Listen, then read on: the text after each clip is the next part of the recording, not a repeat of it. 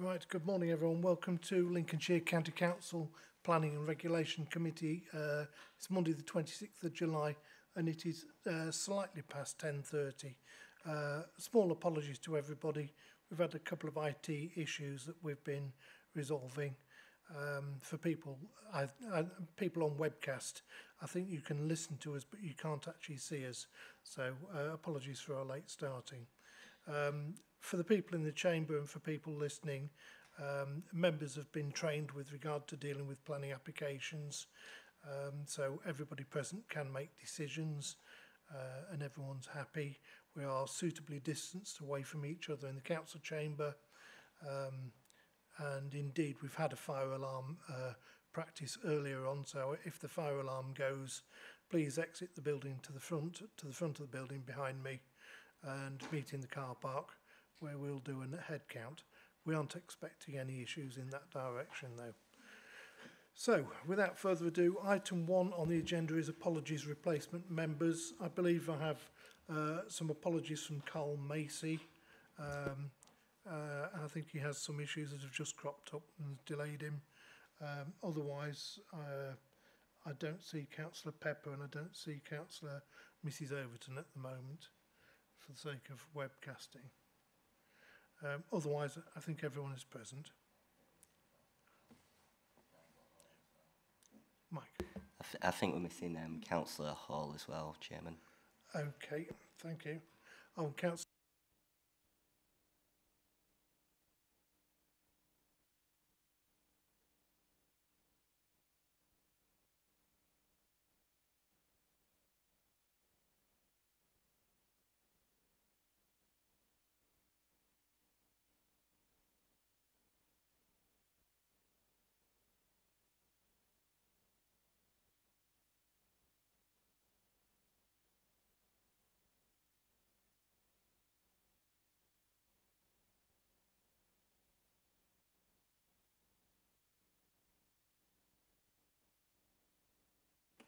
So, is that better? Excellent. So just to reiterate that, we're now doing with declarations of members' interests, and I was just saying on item 4.1 I have had no contact with the parish council, and local parishioners also haven't petitioned me directly, so I believe I can chair this item and be in the meeting to resolve the issue. Has anybody else got any declarations? Councillor Mrs Austin. Thank you, Chairman. I am both the County Councillor and the Boston Borough Council for the final item 7.1, the Boston Alternative Energy Facility. Over the 3 years, well, since 2018, there have been a number of public and member consultations which I have attended, but I have not discussed this application with anyone, so I come into it with an open mind. Thank you. Thank you very much. Anybody else need to declare? Councillor Skinner. Thank you, Chairman. Just like Councillor Austin, I am a Boston member, but I'm also the leader of Boston Borough Council. I come into this with an open mind. Should I feel that there's a problem, I will declare it at the time. Thank you. Thank you very much. Councillor Ashton. Thank you. In respect of item 7.1, as just discussed, I'm a member of Boston Borough Council. I have received members' briefings around this issue, but I haven't engaged or given any indication of my position on the matter, and I come with an open mind. County Matter 5.1, today's agenda, no, 6.1, sorry. I am the local member for Tattershall Thorpe, and with your leave, Mr Chairman, I will speak as ward member on that item and not take part in the vote. Thank you very much. Anybody else? Seeing none, I will therefore move on to the third item on the agenda, which is the minutes, and this is of the meeting held on the 5th of July 2021. I'm quite happy to move them as an accurate record. Do I have a seconder anywhere? Councillor Ashley Morris is seconded. Thank you. And I assume that we can receive these and everyone can agree to them. Okay, I see no defaulters, so I'm happy with that. Okay, so we'll move therefore on to the traffic items, and the first one is 4.1 Bardney Silver Street proposed waiting restrictions. So I will therefore move on to calling Jan Gibson, Programme Leader, to present the report. Thank you, Chairman. I'm Jan Gibson, Programme Leader for Minor Works and Traffic. The first report today is for proposed waiting restrictions at Bardney. So the proposal is on Silver Street, which is the main route in and out of the village to the east. We're proposing double yellow lines as shown in red at Appendix B. The reason for these is to facilitate the flow of traffic at this pinch point between the traffic island to the west and where the carriageway narrows to the east.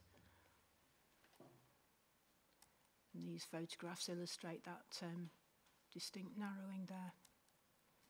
It has been observed that, excuse me, it has been observed that traffic on occasion is held up at this point, particularly larger vehicles and agricultural vehicles, and then traffic is backing up on Horncastle Road.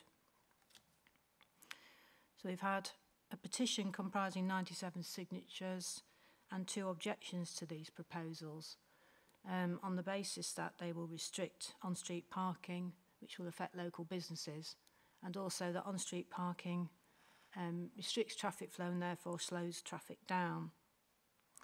The parish council was consulted and their statement is in the report. I'd just like to clarify that the parish council did not request an investigation for waiting restrictions at this location. They did ask us to look at other locations in the village, which we monitored but found no issue and could not justify restrictions. However, we felt that restrictions were justified at this location for the reasons stated.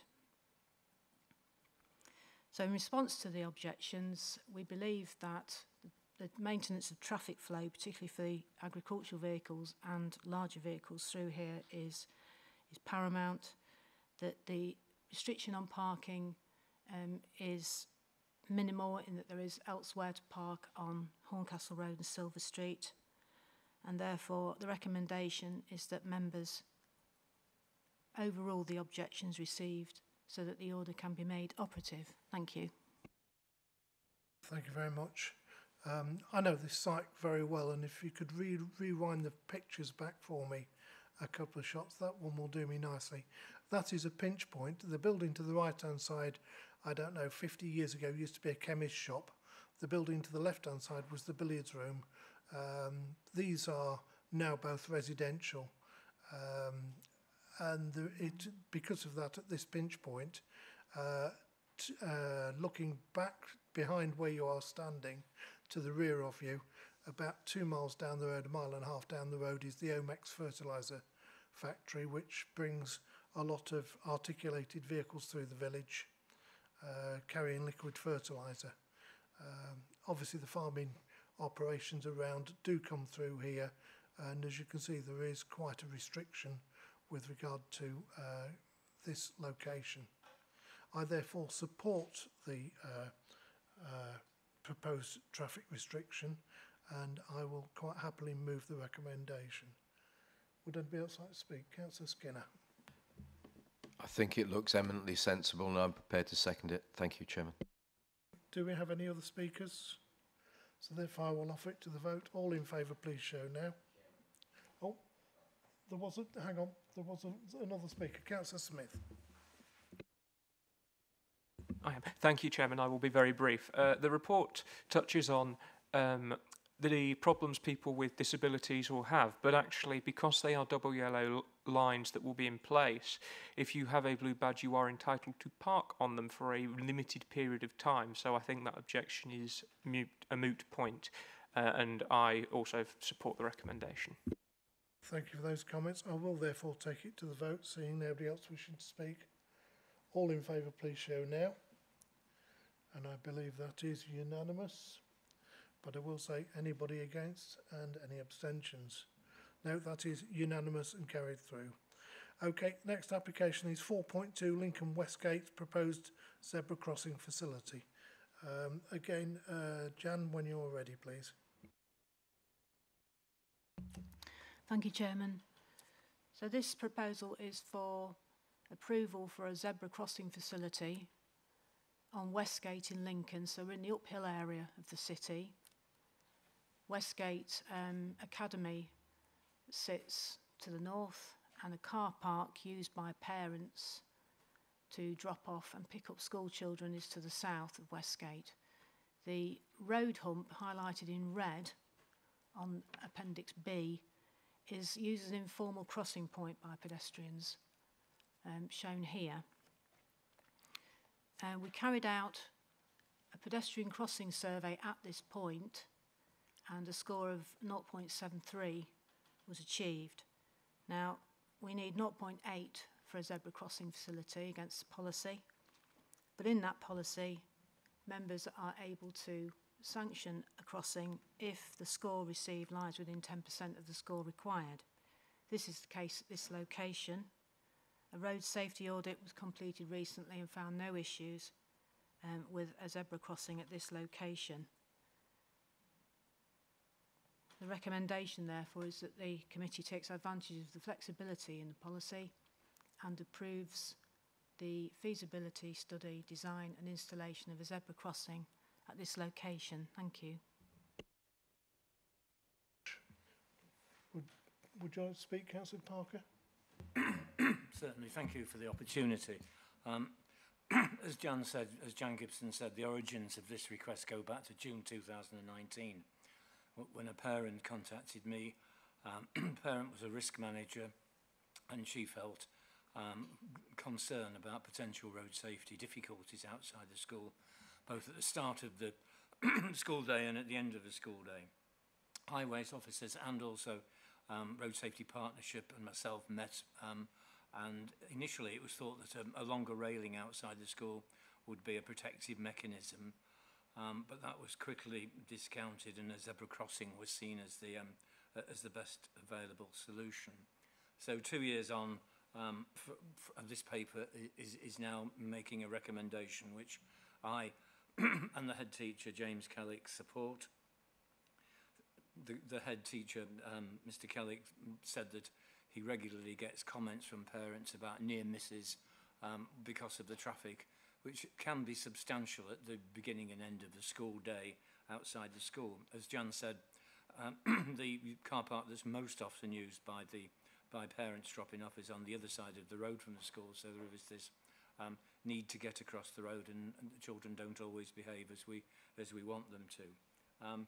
Westgate is a busy urban road, and it's there. What we've got is a mixture of parents delivering children by car and parents walking their children to school, so there's a conflict regularly.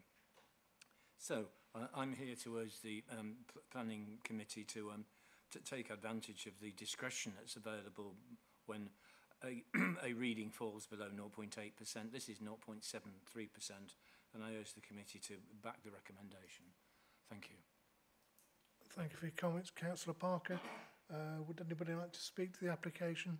I know this site very well myself. It's one of the cut-throughs that I would dare to say I use coming down to the County Council on occasion.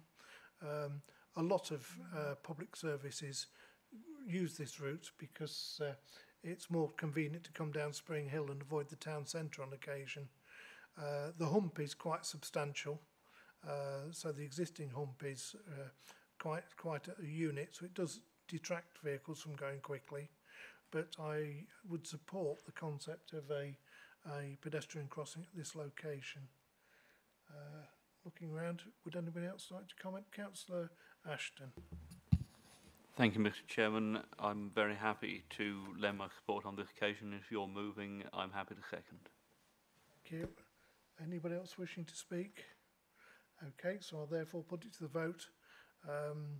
This one has been that the committee considers the criteria set out in the pedestrian crossing policy and supports submission of a funding bid for a feasibility study, design and installation of zebra crossing at this location. So all in favour of that, please show now. And that is unanimous. But I will say, anybody against and any abstentions, and seeing no hands going up, that one is also carried. Okay, let's move on to the next one, which is 4.3, Lincolnshire Coast proposed off-street parking places order at Huttoft, and this is the Huttoft Terrace car park. So again, if I can have an officer introduction by Jan, please. Thank you, Chairman. So this order is a proposed off-street parking places order to cover a number of car parks on the east coast of Lincolnshire, as indicated at Appendix A. 5 car parks between Chapel St Leonard's and Sutton-on-Sea. We just run through the appendices.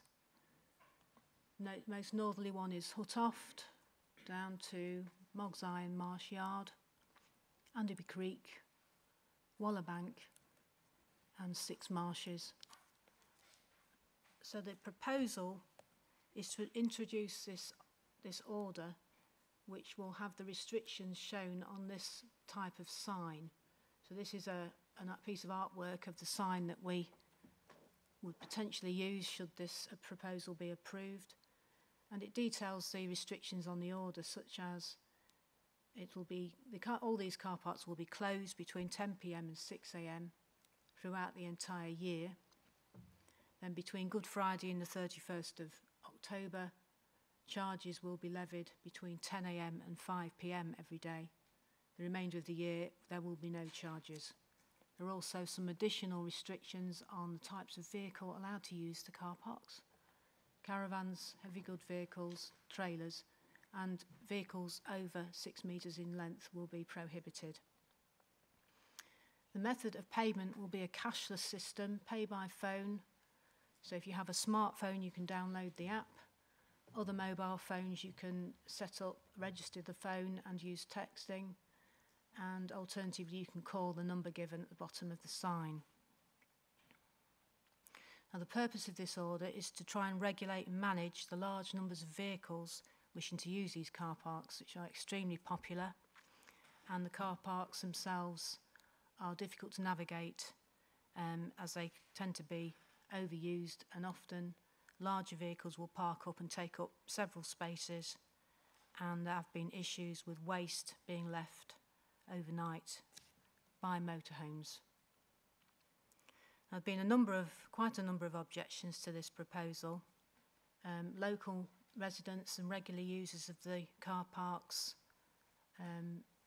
are concerned that they won't be able to visit the beach for free. They visit the beaches for exercise, to walk dogs, for other pursuits, do volunteering, and they resent having to pay for that. There's concerns that this penalises those on low incomes, and also those who don't have access to a mobile phone. They would prefer to see the card machines, that we're used to in other car parks. And we've had quite a few objections from anglers who use Huttoft in particular for overnight fishing, and the operating hours, of course, close these car parks overnight. So in response to these objections, we would say that the times when the charges apply are there to benefit those who are local to the area, because they can still get to the sites early and late. So the charges will be levied just around the middle part of the day in the afternoon. So they can still visit those sites for free before and after the times where we charge. In response to the use of card machine equipment, this equipment's very expensive. We don't have electricity supply to all the sites, and we are concerned that those types of machines will be damaged at great expense. So the benefit of the cashless parking is that we can just use signs at these locations. They're remote, they're not protected by CCTV. Signs are relatively inexpensive to replace. We recognise the impact on overnight fishing, but should this scheme go ahead, the council intends to set up a permit system for anglers which will exempt them from overnight parking, but there is likely to be a charge for these permits in future. So bearing these points in mind, the recommendation is that the committee considers the objections but resolves to overrule them in support of these proposals. Thank you. Thank you for the introduction. Again, I've visited this site as a tourist. Can you be a tourist from Lincoln to Skegness? I think you can. I've visited Huttoff certainly, and some of the other sites along there as a tourist, and witnessed various vehicles doing bits and pieces. I will say I've not witnessed anybody leaving litter there, but I do hear that it is an ongoing issue with regard to longer stay vehicles and overnight people.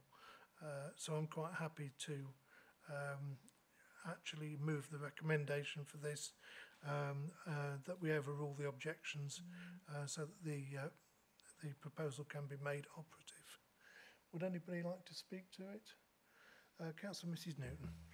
Thank you. It's a query, Chairman. I was just thinking about the overnight anglers. How do they get in touch with us? If they just turn up the first time, presumably they find out they're not supposed to park. But in advance, how do we get in touch with them? Or where are they likely to park? Because if they've arrived from somewhere, they're probably not likely to go home. So where are they going to park and then walk and leave their vehicles? Are they going to be a nuisance to locals? Thank you. Thank you. So although this order does allow us to issue a penalty charge notice to people who park, it doesn't physically stop anybody using the car parks or turning up and parking within them. I'm not entirely sure what anglers will do. We intend to publicise this. They're already aware of it, I think, and they've passed the information round amongst themselves, so they are aware of what potentially could happen here. In the interim, I think they won't be able to come and fish because there won't be anywhere to park. But we do hope, if this system goes in, that we will be able to provide a permit system for them quite quickly, certainly by the early next year.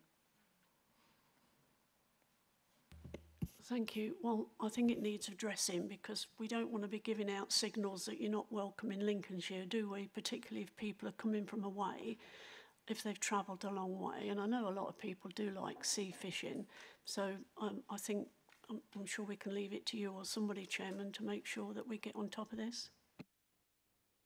Well, I'm sure that if it's tourism, it can go back to the portfolio holder, and the portfolio holder can look at how they address the issue. I believe the portfolio holder is also the local member for this area, so it allows them to make that balance. Councillor Ashton. Thank you. I'm just interested in respect to the permit as to why they're not going to be available until next year, and why they can't be introduced as part of the original scheme, as I imagine this has been quite some time being worked out, and also whether or not it would be possible to allow for permits potentially for local people.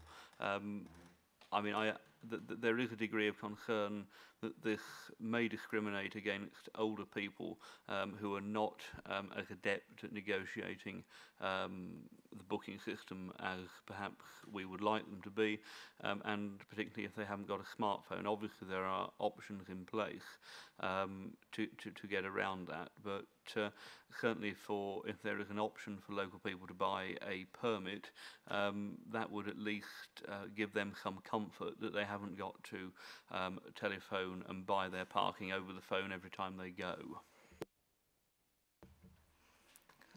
Thank you, Councillor Ashton. We've been instructed to put this order in at quite short notice, so there hasn't really been time to deal with the issue of the angling permits, but we will try and deal with that as soon as we can. We also don't have any mechanism by which we can issue permits to residents or regular visitors at this time, but I think We'll be monitoring the situation, see how the scheme goes, if it goes in, and over time it may be that these features can be added to the scheme. Thank you. I share the same concerns as Councillor Ashton, certainly around the equalities bit, you know, for local people.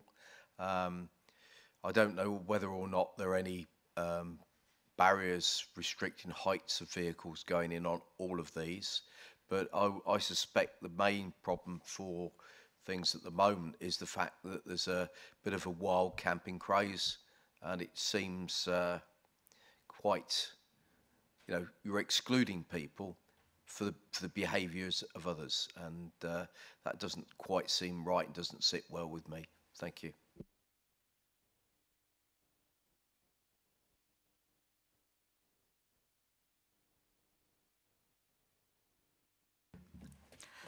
Thank you very much, Chairman.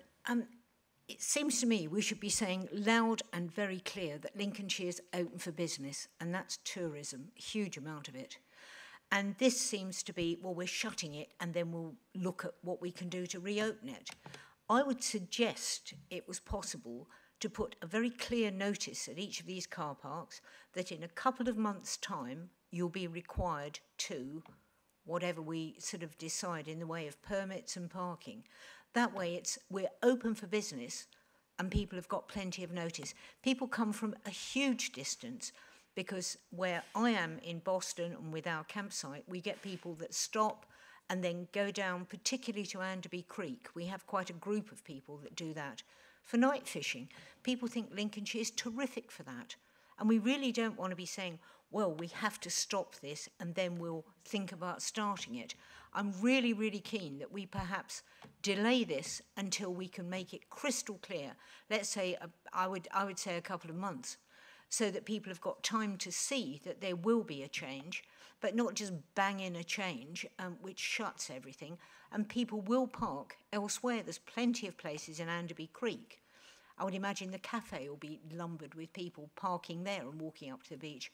Well, I think we're not looking at the bigger picture, and certainly we're not looking at how attractive these places are, and that we need to keep them. That's just my thoughts on it.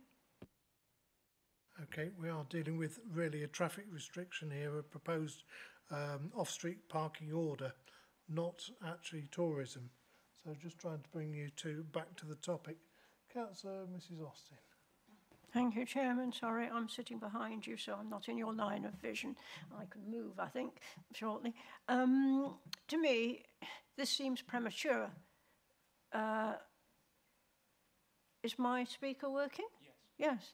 It seems premature that things like permits haven't been considered, and we really need to get everything in order, or set up, and then bring this back to the committee and see that it is what we want, what we think is right. But I don't feel comfortable. Tourism is important, and night fishing isn't my scene, but it is the scene for a lot of people, and therefore these considerations should have been taken into account. So, that is my feeling. Thank you. Thank you very much. I believe online I've got the local member, Councillor Davey, who would like to address the committee. So if we can introduce Councillor Davey, it would be useful. Thank you, Chairman. I've listened to the comments, and I just want to say the following. We have been dealing with considerable problems on these sites now for a number of years. We have lost tens of thousands of pounds as barriers that we've erected have been cut down, and we haven't been able to replace them. So I'm aware of the issues that have been raised by members, but this is, as you have rightly said, Chairman, about a traffic order. I am absolutely clear that we will have a permit system for fishermen, and I don't intend for it to be left until next year. I made it crystal clear I want that introduced as soon as possible. As a local member, we have huge problems here on the coast with management of these sites, which have become ever increasingly popular. As you've already indicated, we've had traffic problems, particularly at Huttoff Car Park. with the camper vans taking up all the bays, restricting local people and other visitors from using them. So we do need some traffic orders, but I can assure the committee the issue of permits will be addressed and addressed quickly. And the management of these sites to grow the coast economy is absolutely part of my portfolio, and I have absolutely every intention of them being used properly and for the benefit of residents and visitors alike in the years ahead. And I'm quite clear there'll be even more visitors visiting these places in the future. That's why we need to manage them, and that's why this item today is about that. Thank you, Chairman. Thank you for your comments, Councillor Davey. Right, I don't have anybody else wishing to speak. Councillor Mrs Newton. Thank you. I hear what Councillor Davies says, and I think it really supports what most of us have been saying, that we think there's a bit of a problem and we might have got the cart before the horse here. I do think we could probably defer it for a couple of months until they get these permits in order, so that more of us would be satisfied that it will happen. I don't think I'm comfortable. We'll do it as soon as we can, because that means, well, we'll get round to it sometime.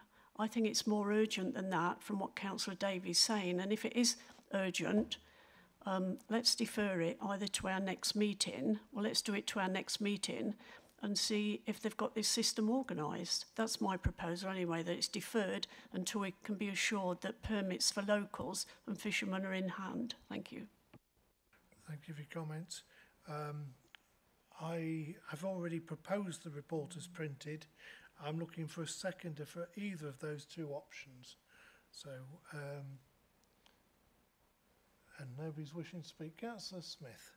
Thank you. Oh, I am up. Sorry. Thank you, Chairman.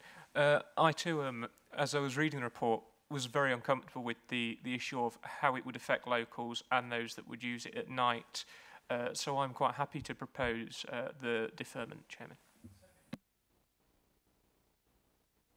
So I'm asking if there is anybody else that would wish to second the paper going through today in accordance with the printed recommendation. And I don't see anybody in the room. So therefore the proposal by Councillor Mrs Newton and seconded by Councillor Smith is that the item is deferred until the next meeting, so that further information can be brought back with regard to how the report goes forwards. All in favour, please show now. 1, 2, 3, 4, 5, 6, 7, 8, 9.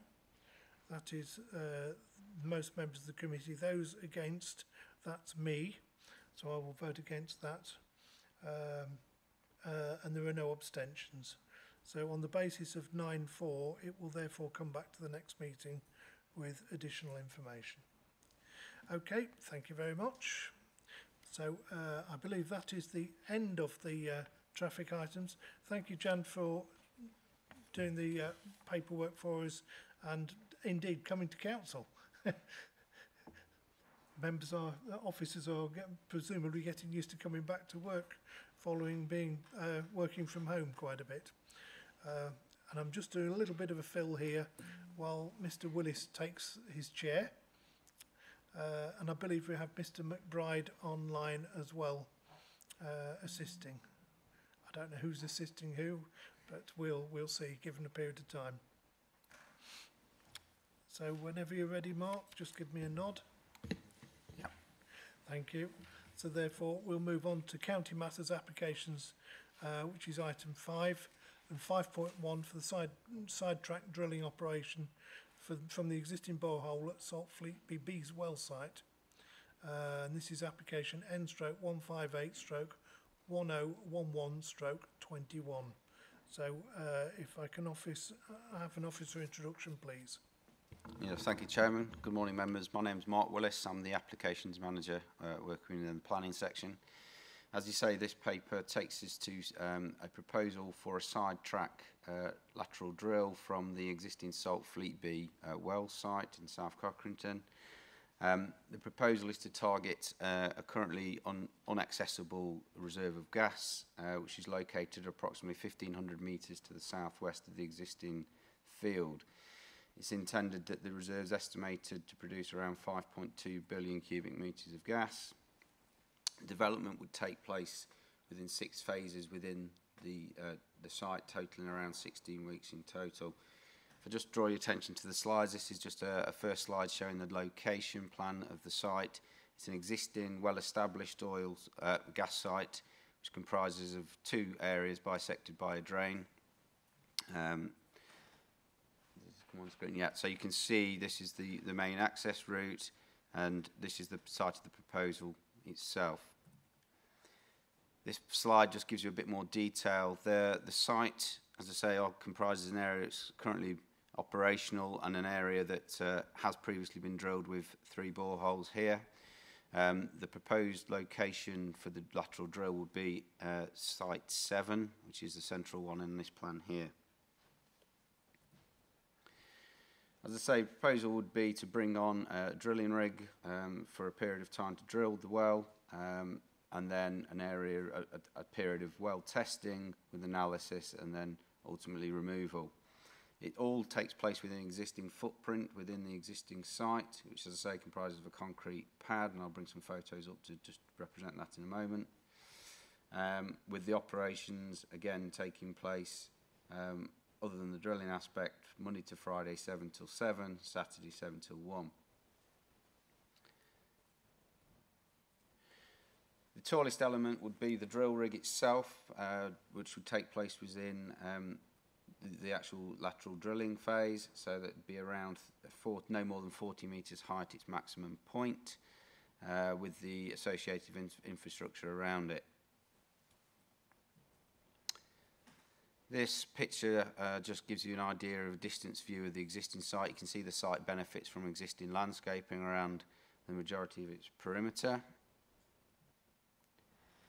And taking the photos top left to right, this just gives a bit of a pan image across the site, as I say. So the first top left shows you an image of the location of the drill pad, where the existing wells are located and where this would take place. The bottom left picture just shows you the central drain, which bisects the 2 parts of the existing well site, and the bottom right that shows you the existing infrastructure associated with the existing activity. Taking to the report, the consultation responses are set out on pages 68 and 69. There's been no objections from the Environment Agency and Highways Agency, Highways team, shall I say, or HSE. There's no objections equally raised from the District Council. 5 representations have been received. They're set out in the report on page 69. Those concerns relate to the impacts of noise and lighting, traffic, and also concerns about this being contrary to perhaps the net zero pledge for the County Council in terms of energy use going forward. In terms of the report conclusions, pulling it all together at the end of the report, say this is an established gas production site that's been in operation for well over 20 years. The proposal seeking to access and exploit new reserves by a lateral drill within the existing footprint. That will release hydrocarbons. However, there's a realisation that there's still a need to maintain a supply of hydrocarbons whilst we transition through to a lower carbon energy use of the future. It's accepted within the report there will be short-term visual impacts associated in particular with the drilling phase, which as I say is phases 2 and 5.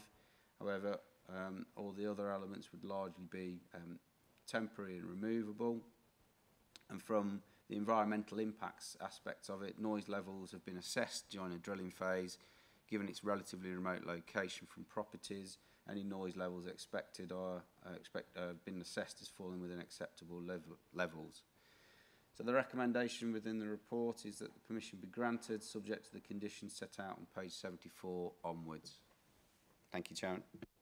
Thank you for the introduction. I believe online we have Mr. George Lucan, who is the CEO of Angus Energy, who would like to speak in support of the application.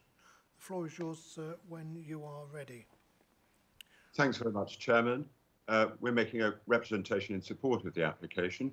The office has granted planning permission, has recommended granting planning permission with conditions in accordance with the local plan, and we welcome this recommendation. This application is part of a larger project of restoring production at the field following the closure of Thedlethorpe refinery. There are three parts: the pipeline reconnection to the national grid, bypassing Thedlethorpe. That we're, I'd say, 90% through. We're very pleased to have spent over £500,000 on local expertise in civils and pipe work and welding. The process facilities, which, like the pipeline, has already been approved by the committee, they will be rolled on this year.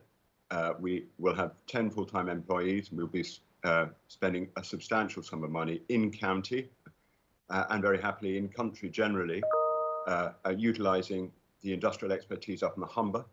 And the last part of the jigsaw is this sidetrack. This sidetrack is to accelerate productions from the field in the early years when we see the greatest need for hydrocarbons and cash flow as Angus, as an entity, pursues its own net zero initiatives, its own transition journey. So it's vitally important to us as the third application to make sense of the commercials of the field, and also to enable us to explore some of our geothermal projects. We're drillers, so that's the route we've taken in terms of our contribution to net zero. We're looking at this field in particular as a potential pilot geothermal project using some of the surplus well stock, but we're also looking outside of the county at much deeper geothermal projects. It's an expensive business. We're going to need cash flow. We're going to need to be able to attract investment.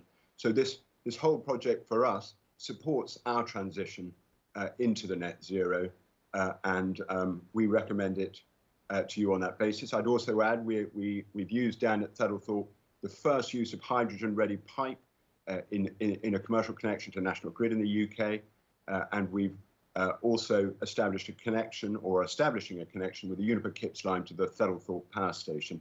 That's quite important. It brings this field into long-term prospects of use in carbon capture, hydrogen storage, or all the other initiatives which we're very pleased to see are being progressed at the Humber. Thank you very much for giving me this opportunity to speak in support of the application, Chairman. Thank you very much, Mr. Lucan. Before you leave, are there any questions from members of the committee of the applicant? And seeing none, thank you for your attendance. I will therefore ask the planning officer if he needs to make any comment. No, I'll therefore open it to committee. Who would like to speak to this application? And we have silence. So I will therefore move forwards. Obviously, you've read the report. I hope it's 20 pages, 22 pages long. It does identify the site very clearly and what the options are. Obviously assessed very well by the officers, so I'm quite happy to move the report. Vice Chairman indicating. Thank you, Mr. Chairman. It makes a great deal of sense to extend an existing site rather than to begin again with a whole new one in terms of impact on local area and other sensitivities. I'm very happy to second this. It's clearly an important resource that we have here in Lincolnshire and is clearly better for the environment than some other fuels that could be available. So happy to second you, Mr. Chairman. Thank you very much. Anybody else wishing to speak? Okay, proposed by myself, seconded by Councillor Ashton, that report as printed is followed. And that is that it is recommended that conditional planning be granted. All in favour, please show now. Thank you, that is unanimous. But I will ask anybody against, any abstentions. Seeing none, that one is therefore granted as printed. Next application is 6.1, which is Household Waste Recycling Centre at Tattershall Thorpe. Application S176 00794 21. Officer introduction, please. Thank you, Chairman. Yes, as you say, this application relates to a proposed replacement household waste recycling centre off Kirkby Lane, Tattershall. The first slide just gives you an indication of the broad location. Just to put it in some context, the site itself is located approximately 2 kilometres south of Kirkby-on-Bain village, 2.5 kilometres northeast of Tattershall and 2.2 south of Coningsby. The proposal site comprises of a former landfill area, or part of a former landfill area. You can see on the plan here that there's a small section of it that forms part of this application, with the wider area being retained.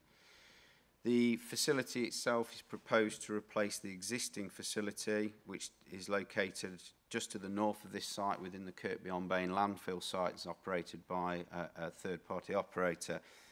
That facility is due to close later this year, and so the proposal is to establish a new facility that LCC would run and manage itself. The facility would comprise of a small-scale facility, common and typical of those that members will be familiar with elsewhere around the county. The facility is anticipated to deal with a similar amount of waste that the current facility is, which is around 5,000 tonnes a year, and will comprise of a site itself with a central roadway area, welfare facility building, attenuation pond. I'll take you through some of the slides. This just gives you an indication of the site layout. As I say, comprised of a typical circular roadway with the canopies and access to the skips within the central location, a welfare facility for members of the staff operation on site, a surface attenuation pond that would manage surface waters derived from the site and improvements to the existing site access. It's just an image there of the welfare building. You'll see within the report there is an existing access into this site. Improvements are proposed as part of this development to improve visibility and widening of that access. So this is just a plan showing some of the works to that main footprint within the site. You'll see from the report the main areas of concern have been related to the site's former use. As I say, the site was a former landfill site that has traditionally been used for disposal of a number of materials, but principally sewage sludge. And so the site itself comprises of areas of old lagoons separated by earth bunds with a remnant tarmac roadway. And you can just see from here, there's some images of the site itself. It's been left untouched for a number of years, so is now largely overgrown, as you can see. In terms of the representations made, you'll see they've been set out within the report on page 88. And as I say, a lot of those objections from, for example, the parish council, both Tattershall and Tumby, relate to concerns about the development impacts of this and potential contamination risk that might arise from disturbance, and concerns, therefore, about the impacts on the environment. In terms of the application or the proposal itself, the site has had historical investigations carried out to identify whether or not the site itself has, in its current form, poses any risk, and those assessments have established that the site in its present form, untouched, is not showing evidence of contamination or leakage within the site itself. But rightly, you can see people are concerned about potential disturbance, and so there's been efforts been made to design the site in such a way to minimise the disturbance of the actual the actual lagoons itself as part of the design. So to do that, the site's been designed to be constructed as a concrete platform, which would effectively sit on top of the existing site, thereby minimising any ground disturbance, such as digging into the cells of the old lagoons. And it would also act as a means to cap and therefore protect any contamination with materials running into those lagoons or equally running out. The attenuation lagoon that's been proposed for surface water sits outside any area that's been identified as previously having been disturbed. And as I've alluded to, the previous investigations with monitoring boreholes have been taken around the site have shown that those cells are stable. Within the report, you can see that the Environment Agency have been consulted and have raised no objection to the proposal. They did make a recommendation that further a remediation strategy be submitted which is common with regard to contaminated land type developments. At the time that that report was written, a draft or an outline remediation strategy being submitted, which had sought to negate the need for that condition. You'll see from the update that whilst that strategy has been submitted and consulted upon, there's been some suggestions around the revisions to that. So the offer's recommendation is that those conditions remain in place, therefore ensuring that before any works take place, that that remediation strategy covers everything that the agency would expect to be covered for such a development. Representations have been received from the members of the public and landowners, and again they're set out on page 91 of the report. I've already mentioned that a majority of those concerns relate to impacts of the disturbance potential from this development, concerns about what's contained within the former cells and therefore what risks that pose, concerns with regard to increased traffic as well. In terms of, again, so I'll just go through this next slide. Again, these are just some more images really of the site. You can see, again, the top left there, an image of the site in its current undisturbed state. And then the next few photos, top right is a photo of the existing access, which would be widened. There would be a need to do some clearance, which is made clear within the report along the site road boundary, just to ensure that there's suitable visibility. Replacement planting is, however, proposed in the longer term. The bottom left photo is a view north, heading back towards where effectively the existing household waste recycling centre is located, and the bottom right is a view south along Kirkby Lane. So, drawing it all together in the report, as I say, there's been a number of representations received. From an operational perspective, the impacts of this development have been assessed both in terms of noise and visual and traffic. I say it's a replacement facility, so it's envisaged that the traffic and number of visitors to the site would be consistent with that that's been experienced in the past. There's been no objections raised from highway officers in respect to the use of this road or the roads routes around it, subject to the improvements. The design of the site is common and typical of that which we've used elsewhere within the county. Landscaping has been proposed as part of the development to help minimise and assimilate the development into the open countryside location. In terms of the main issues, as I said, the main issues with regard to contamination and risk are noted, and they have been investigated to a satisfactory level from an officer's perspective. A remediation strategy has been recommended. There's been no overall in principle objection from the Environment Agency or the Environmental Health section with regard to the future use of this site. And the conditions that require that remediation strategy to come in will give further safeguards and assurance to ensure that any development, before any development takes place on the site, that there's adequate understanding and controls in place to minimise any impacts should that be identified. The site itself is an open countryside location. However, that in itself does not discount such a facility in such locations where they are small scale. This facility, as I say, is small scale, and the policy within the Minerals and Waste Local Plan supports small scale facilities in open countryside locations on certain types of land, one of which includes previously contaminated land, which, as I say, this has been, it clearly is. So overall, the location's considered acceptable, and it's considered that with the conditions as set out in the report, the development could take place and would comply with the policies in the plan. So it's recommended that permission be granted. Thank you, Chairman. Thank you very much. Now, what I didn't say to the last speakers was that we allow 3 minutes for people to address the committee. And I probably should have done to Mr. Lucan, but he was well within anyway.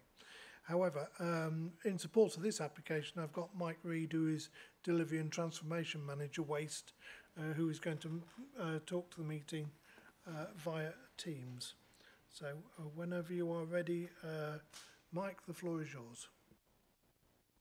Thank you, Chairman.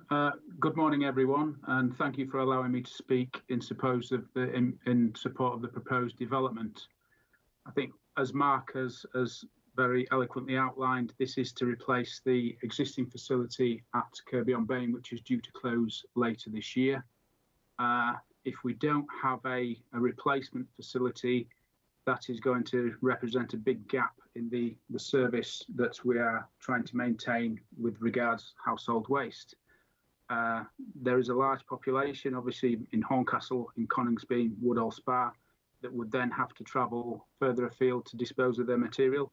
The nearest sites would be down at Sleaford and Market Raisin, which would represent an inconvenience, not only in time, but also in cost in driving those extra miles.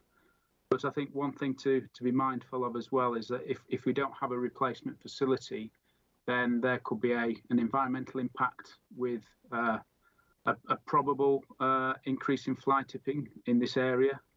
It's something which has been increasing nationally in the last 12 to 18 months, which may be linked to the pandemic, but it's something which is becoming more of an issue in terms of rural communities. And if that is going to be damaging the environment, that's obviously not a problem that we want to kind of enhance or add to. So that will be damaging for the environment, and also it could be difficult for the district council in terms of collection, as they have the requirement to collect fly tipped material. So that would impact on their budgets. And briefly, just wanted to mention, we do own and operate 10 other facilities of a very similar design around the county. Many are in built-up areas where people initially were concerned about implications of such developments, but these have never been borne out by any of the sites that we've then gone on to operate. We do operate under very tight restrictions by the Environment Agency permit that has to be renewed annually, and that does give us a lot of confidence that this type of facility, we are good at doing this, and we do operate to a very high standard. And in terms of neighbourhoods, we have 4 facilities which have residential properties as immediate neighbours, which have a shared boundary, and none of us can recall any issues or complaints with in terms of neighbours regarding noise or odours or any environmental issues. So it just demonstrates the high standard that we do operate to. We do hear the concerns of the residents, but we have tried to reflect that in the approach of how we will build and operate the facility if we are given the approval. So thank you, Mr. Chairman. Thank you very much, Mr. Reid. Anybody got any questions of Mr. Reid? Seeing none. Is there any comment from portfolio holder? Seeing none. I will go to local member in a moment, but I have got Councillor Mrs. Bradwell who'd like to also address the committee. The floor is yours, Mrs. Bradwell. Yeah, I'm nearly a local member. Kirkby-on-Bain is the village of Kirkby-on-Bain, and very near up to the site is, sort of in my area. I abut Tom. We work together. But yes, I just wanted to come and say that I personally haven't had any complaints from anybody in the area. I had recently had parish council meeting as well, where we talked at length about, moving the recycling centre to this new site. The parish council were very positive. They had no problems. At that time, though, we didn't have sight of the 2 reports from the Environment Agency and Environmental Health. We have now, and as being said by officers, they are not showing any, undue problems with the site. But I have also sent the parish council our full report as well since it's been published, so they've seen that as well. Parish council chairman thanked me for that. So, with regards to parish council, I think everybody's happy, and I could say that I haven't had any complaints. I think I have been quite honest with the parish council that actually, and they've made it known that if this site isn't used, this new site isn't developed, then we haven't anywhere else. We've been looking for a long time for a site, and we were looking in Horncastle, but that didn't come off. So I think, it is quite important that there is something locally, because we are sort of in a little rural area, and we're a long way from Market Rasen, Boston or Sleaford. What I would also say, though, just on the site, and I just do wonder about only having one access. I wondered if any thoughts had been given to an in and out, because what I would say is I know the report says that there's only 120 vehicles a day, but during lockdown there hasn't, I know we've had booking system as well, but hasn't been the amount of people using it. And I think that's because I live in, and I'm getting elderly anyway, but I live in an area where there's lots of elderly people, and I think a lot of them have been isolating. But when we were up and running normally, Friday, Saturday, Sundays, we would have quite a queue of traffic down the road waiting to get in the recycling centre we have now. So I do think we just need to think about that. But other than that, I'm very happy. I've spoken to other local people who I know own land there, and they were happy. They didn't, because I was trying to investigate, you know, the history of the site, because it was quite shocked. I didn't know that had been there, and I've lived there over 60 years. So, you know, so I just felt that I just needed to talk to some people. But in the main, I think it's a positive. We will always get people who aren't quite happy, but I think it's a positive that this service hopefully could remain in the area. Thank you, Mr. Thank you for your comments. I've used this site myself again. Although I live some distance away, I've got, you know, property in the Bardney area, and as such, I've used the site, and I found it to be very useful.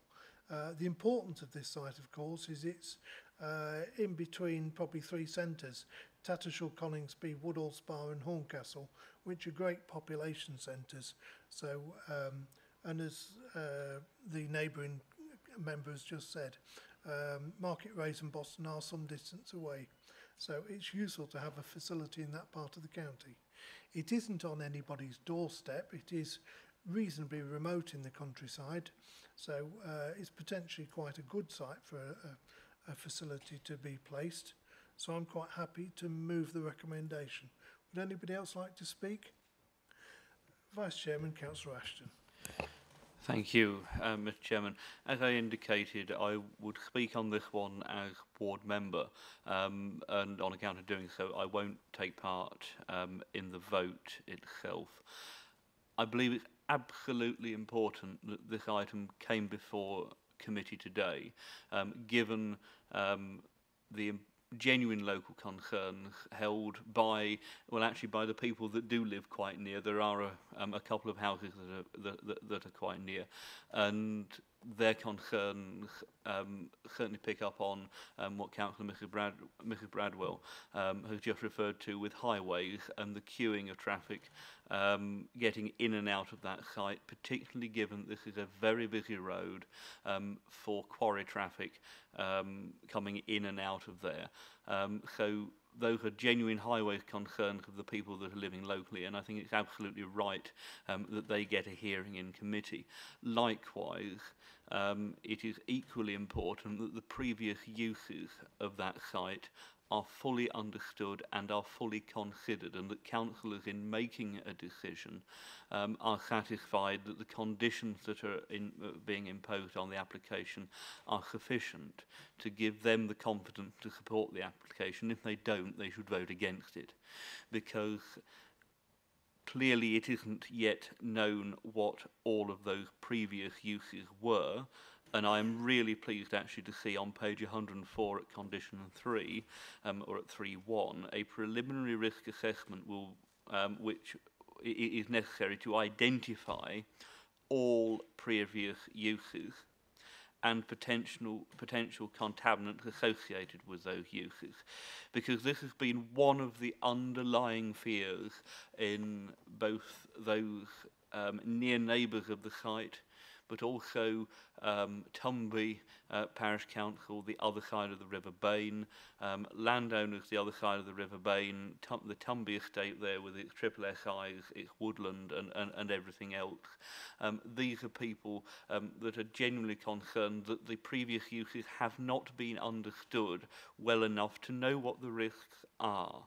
And I am pleased that actually if there is a good in that condition, it is that before this site can indeed be built, those previous uses and the risks involved will be known. And I think that is absolutely important. Appreciate that it's one of those things where there can often be conjecture and speculation and, oh, I remember a lorry coming in the middle of the night, it must have been carrying something nasty. Well, whether it was or it wasn't, we absolutely need to know, and one way or another, either in order to flag risks that can be addressed, or flag them and know to avoid them. Appreciating also the River Bain runs close by this site. We have it clearly shown that the site poses little or no risk in its current form because it hasn't been disturbed for a very long period of time. And the proposed development is going to disturb it in a limited sense, but when you get digging on a site and putting concrete on top of an existing site, then that's when there is at least a risk that disturbance could result in something that otherwise wouldn't be foreseen. And with the River Bain flowing into the Witham, we had the issue not so long ago with the fertiliser plant. I'm not saying this is anywhere near that, but we just need to be absolutely sure that there is nothing in there that is going to cause that level of problem for that river, for the onward flow, and any other sites or the local amenity of the neighbours or anyone else. So that is the reason that I called this application into committee.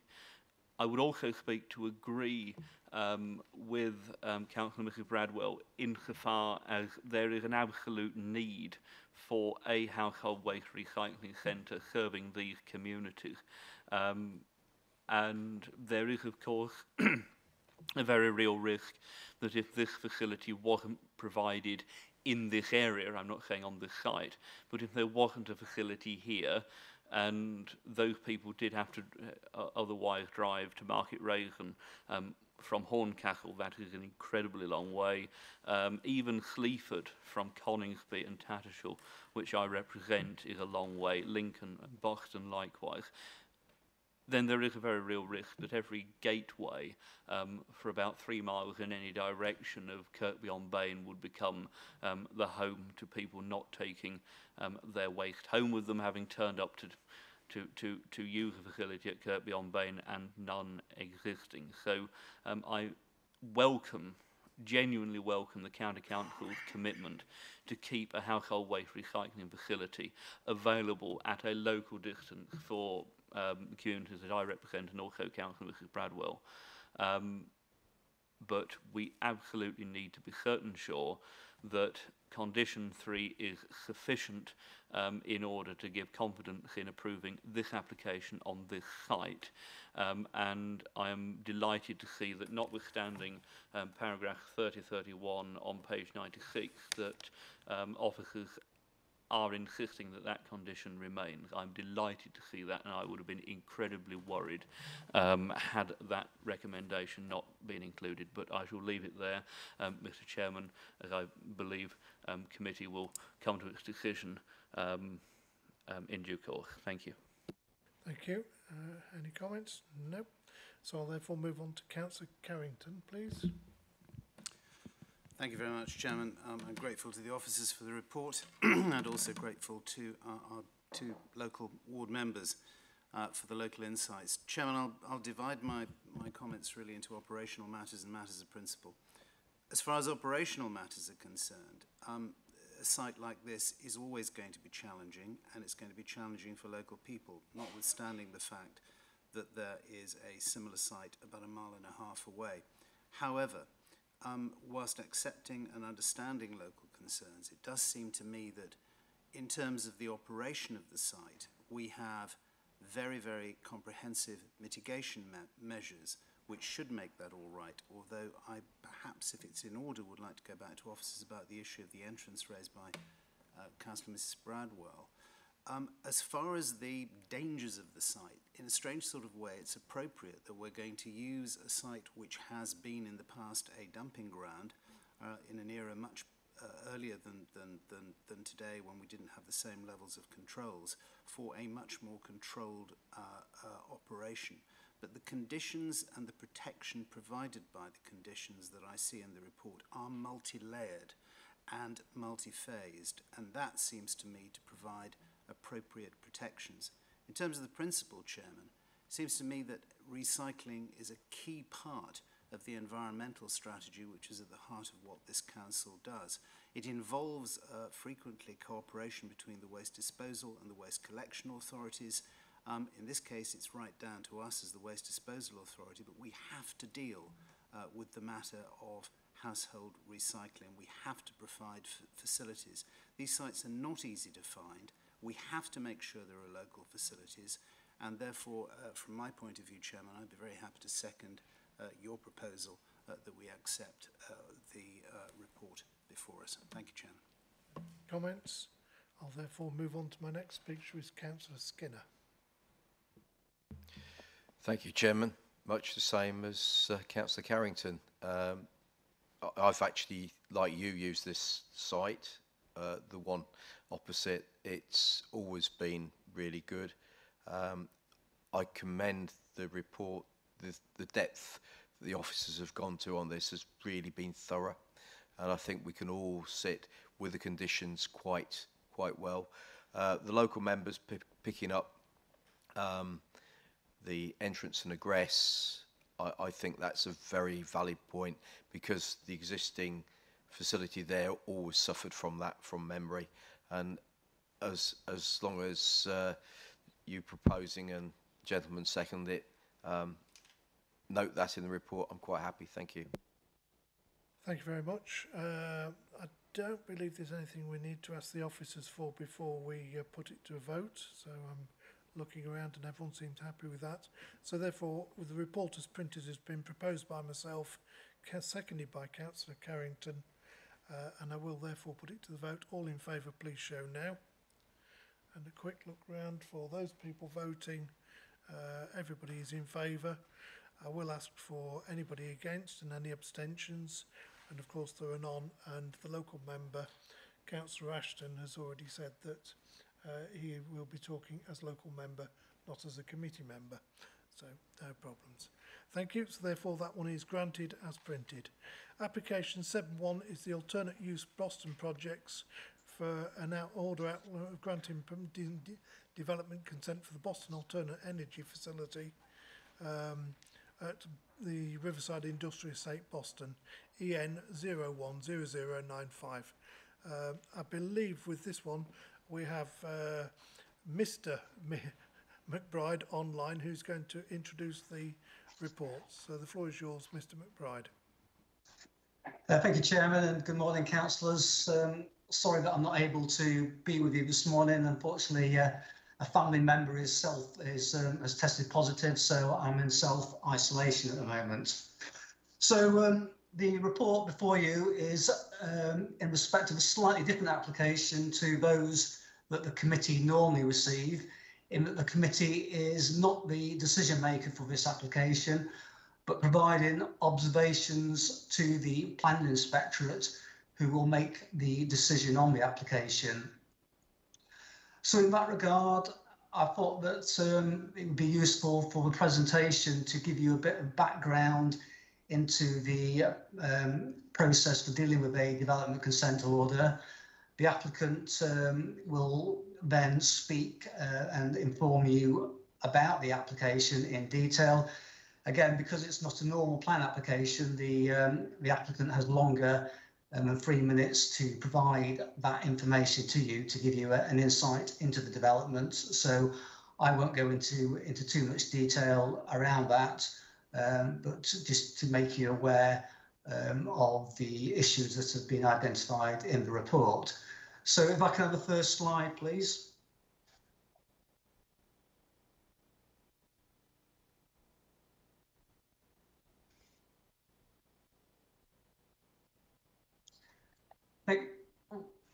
Thank you. So yeah, the first slide just shows the location as to where we are. So we're at Boston, and we're at the southern side of Boston on the Riverside Industrial Estate. And the application area is the area that's identified in red. So you can see there's two parts there. There's the main application site, which extends to around 25 hectares, and then a smaller area to the southeast, which is proposed to be used as a sort of biodiversity mitigation area. Next slide, please.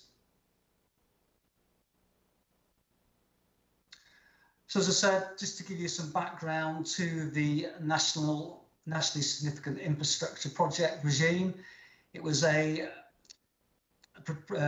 procedure that was introduced by the Planning Act in 2008, and basically it enables large infrastructure projects to be granted planning permission by the Secretary of State rather than going through the normal local planning authority process. So in dealing with the development consent order, it basically allows the government to deal with these large-scale infrastructure projects. An application is submitted by the planning inspectorate to the government department responsible for the particular development. So in this case, as it's an energy-related project, it's been dealt with by the Business Secretary of State. The planning inspector examines the application and makes a recommendation to the Secretary of State, who will decide whether to grant consent or not.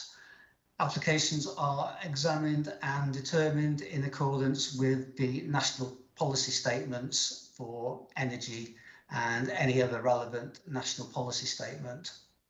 Next slide, please. So in terms of the principles behind the development consent order process, it's a single consent regime. So the idea is that all the consents are dealt with under one single process. It has statutory timescales to ensure that there isn't any significant delay in terms of coming to a decision on the application.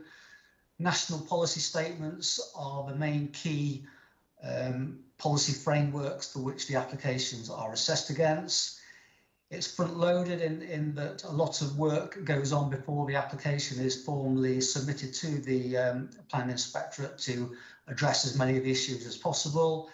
It's largely a written process in terms of submissions of written representations, although there will be an opportunity for an examination in public to take place sometime later this year, when those issues will be put in front of a planning inspector, and the various parties have an opportunity to make their points to that planning inspector. Next slide, please. So say that the process is front-loaded, so the pre-application stage, whilst on this slide it indicates that it can be 1 year plus, I think as Councillor Austin mentioned at the very start of the meeting, we have been in discussions with the developer, as have Boston Borough Council, for probably nearly 3 years now. So it has taken a long time to get to the stage where the application was able to be formally submitted. It was formally submitted earlier this year in April, and has now been accepted by the inspectorate to be taken forward to examination.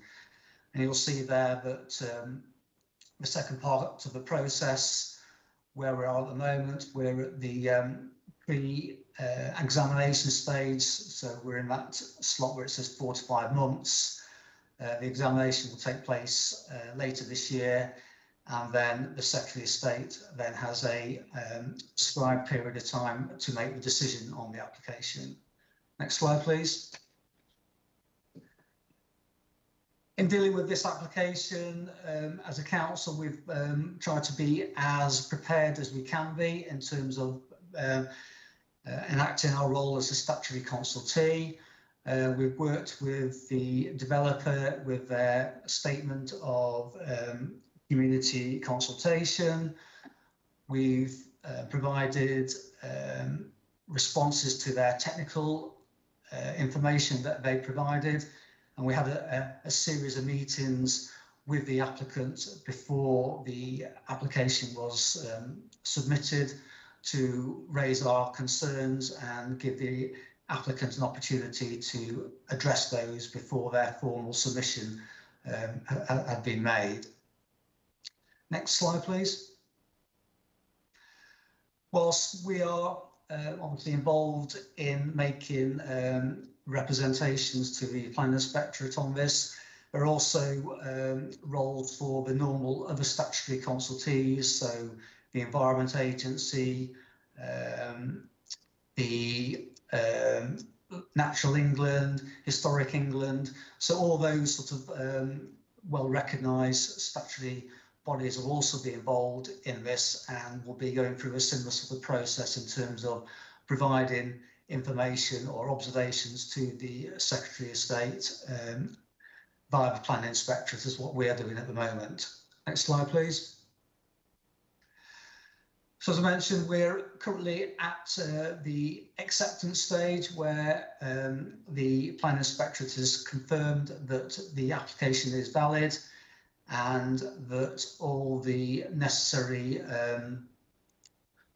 procedures have been followed in terms of the documentation that support the application, and the Secretary of State has been seeking the views of the statutory consultees through the relevant representation stage. So we can go to the next slide, please. So that's in the pre-examinations part of the process, and the bit there that's highlighted in bold, relevant representations. So like the other statutory consultees, we have as a council already made some representations to the Planning Inspectorate to identify the principal issues that the council believe that need to be addressed during the examination. And at this stage, we have, as officers, committed to outlining those areas that are of concern to the council, and the purpose of the committee, of the report to the committee today, is to give you an opportunity to see what those issues are and to seek council's agreement that we continue with the issues that we've raised in the manner that we have so far addressed them. There'll also be further opportunities for the council in terms of producing a local impact report, which will be presented to the inspector for the examination, and also will be working with the applicant through a procedure of statements of common ground to set out for the inspector those issues that we are in agreement with the applicant, and those issues that we are not able to reach agreement with, and they will all be part of the examination process. Next slide, please. So the local impact report is a key part of the process, and that is for the local councils to set out in detail to the Planning Inspectorate the issues that they believe the project will have on the local area, both positive, negative, and any neutral impacts. So that will provide the planning inspector with key background information to the site and the area and the issues that need to be taken into account during the decision-making stage. Next slide, please.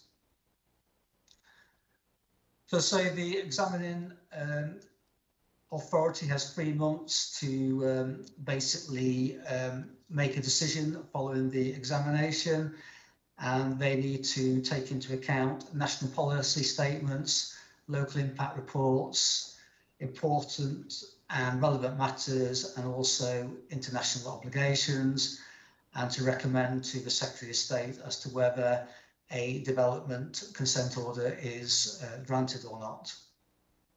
Next slide, please. So we can just go through this. So the examination stage provides a period of time of 6 months, so it gives some certainty to both the developer and those statutory interests and the local community over the time period that will take place, over the period of time that the examination will take place. It needs to be relevant and pick up the important issues. National policy statements are key to it, and also the local policy context in terms of the Minerals and Waste Local Plan and the South East Lincolnshire Local Plan as well. Next slide, please.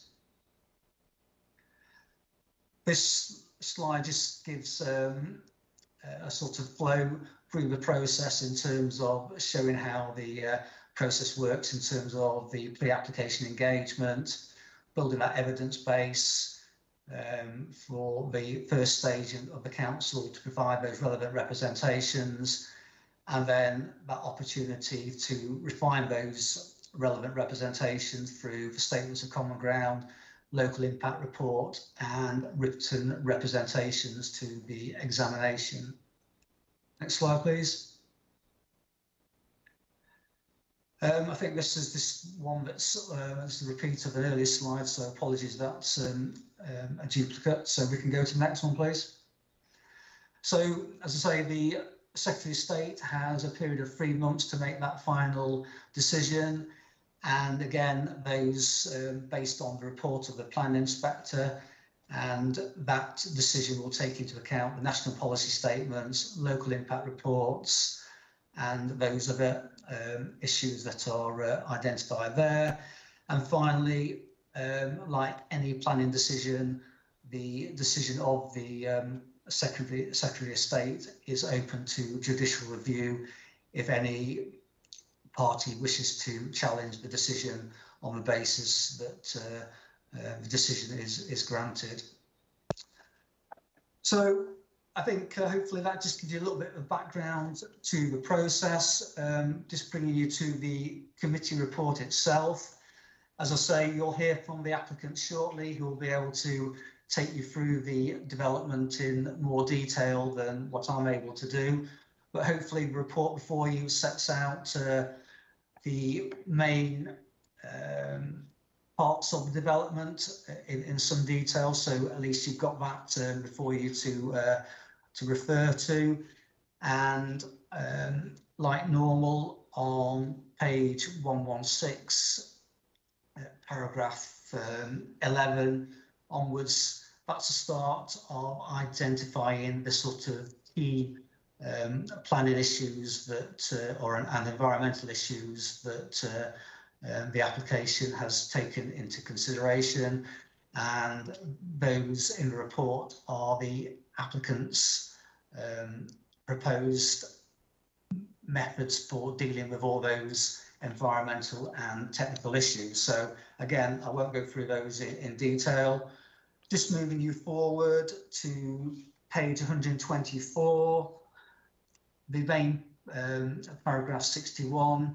So as normal, the main planning considerations are set out in the report, and these have largely focused on the waste side of things in terms of both, well, to start off with the European context, and then moving down to the national context, and finally to the local plan policy on page 127, dealing with waste and setting out the main issues that need to be taken into account when making observations on this application. Page 129, paragraph 62. So, unlike a normal plan application, the consultation that we've undertaken has just been internal, as we're only providing the comments in respect of the County Council's specialist areas. So again, there you can see the areas that have been consulted, and that section of the report provides the responses that have been received from all those specific topic services. So I can move you on through the report to page 139 to the discussion and conclusion. So in terms of the application and what is being asked of the committee today, as I say, it's not like a normal plan application, so we're not looking at the whole sort of suite of issues that we would normally do for a plan application. What we're concentrating on here are those topics that are the responsibility of the County Council. And the main issue of concern that has been raised in the review of this application by officers is a conflict with the policies in the Minerals and Waste Local Plan. As set out there, the proposal is to bring in 1.2 million tonnes of refuse-derived fuel per annum to the county. And at the moment, there isn't any provision to bring in waste from Lincolnshire. So essentially, this waste is being brought to the county from other parts of the country. Your officer's view is that there hasn't been sufficient detail provided in the application to demonstrate the impact of that on the both national planning context in terms of minerals, in terms of waste, and also in particular the impact on the local waste planning policies. As set out in the report, what capacity that is required to deal with Lincolnshire's waste through energy recovery is quite modest in nature, and to enable a facility to deal with 1.2 million tonnes far exceeds any capacity requirements that have been set out in the Minerals and Waste Local Plan and the recently completed Waste Needs Assessment, which has been published this month, and again confirms that there is no requirement for the scale of energy recovery that is being proposed by this project. Therefore, the conclusions that the requirements in terms of needs for this facility well exceeds the projected figures that were set out in the Minerals and Waste Local Plan have been reaffirmed by the recently published Waste Needs Assessment. So that's the main area of concern of officers. The other area that has been picked up in the report in terms of the impact of the energy recovery from a sustainability perspective, energy from waste can have issues in terms of not being as sustainable as perhaps the developer may wish to have others believe. And for that reason, in the report, those areas of conflict with climate change and sustainability issues have been identified, and at this moment represent another reason for the council to object to the application. Finally, in terms of concerns of the development, there is an issue in terms of the information that has been submitted to deal with cultural heritage, and at the moment your officers do not feel that sufficient information has been provided to enable an appropriate assessment of the development in terms of cultural heritage and archaeology, and therefore that is the third area of concern or objection that the committee is asked to basically endorse through the meeting this morning. The other on page 140, in terms of the areas that the application is considered to be in conformity with, are set out from paragraph 70, 71, 72, 73 in the report, and just finally paragraph 74.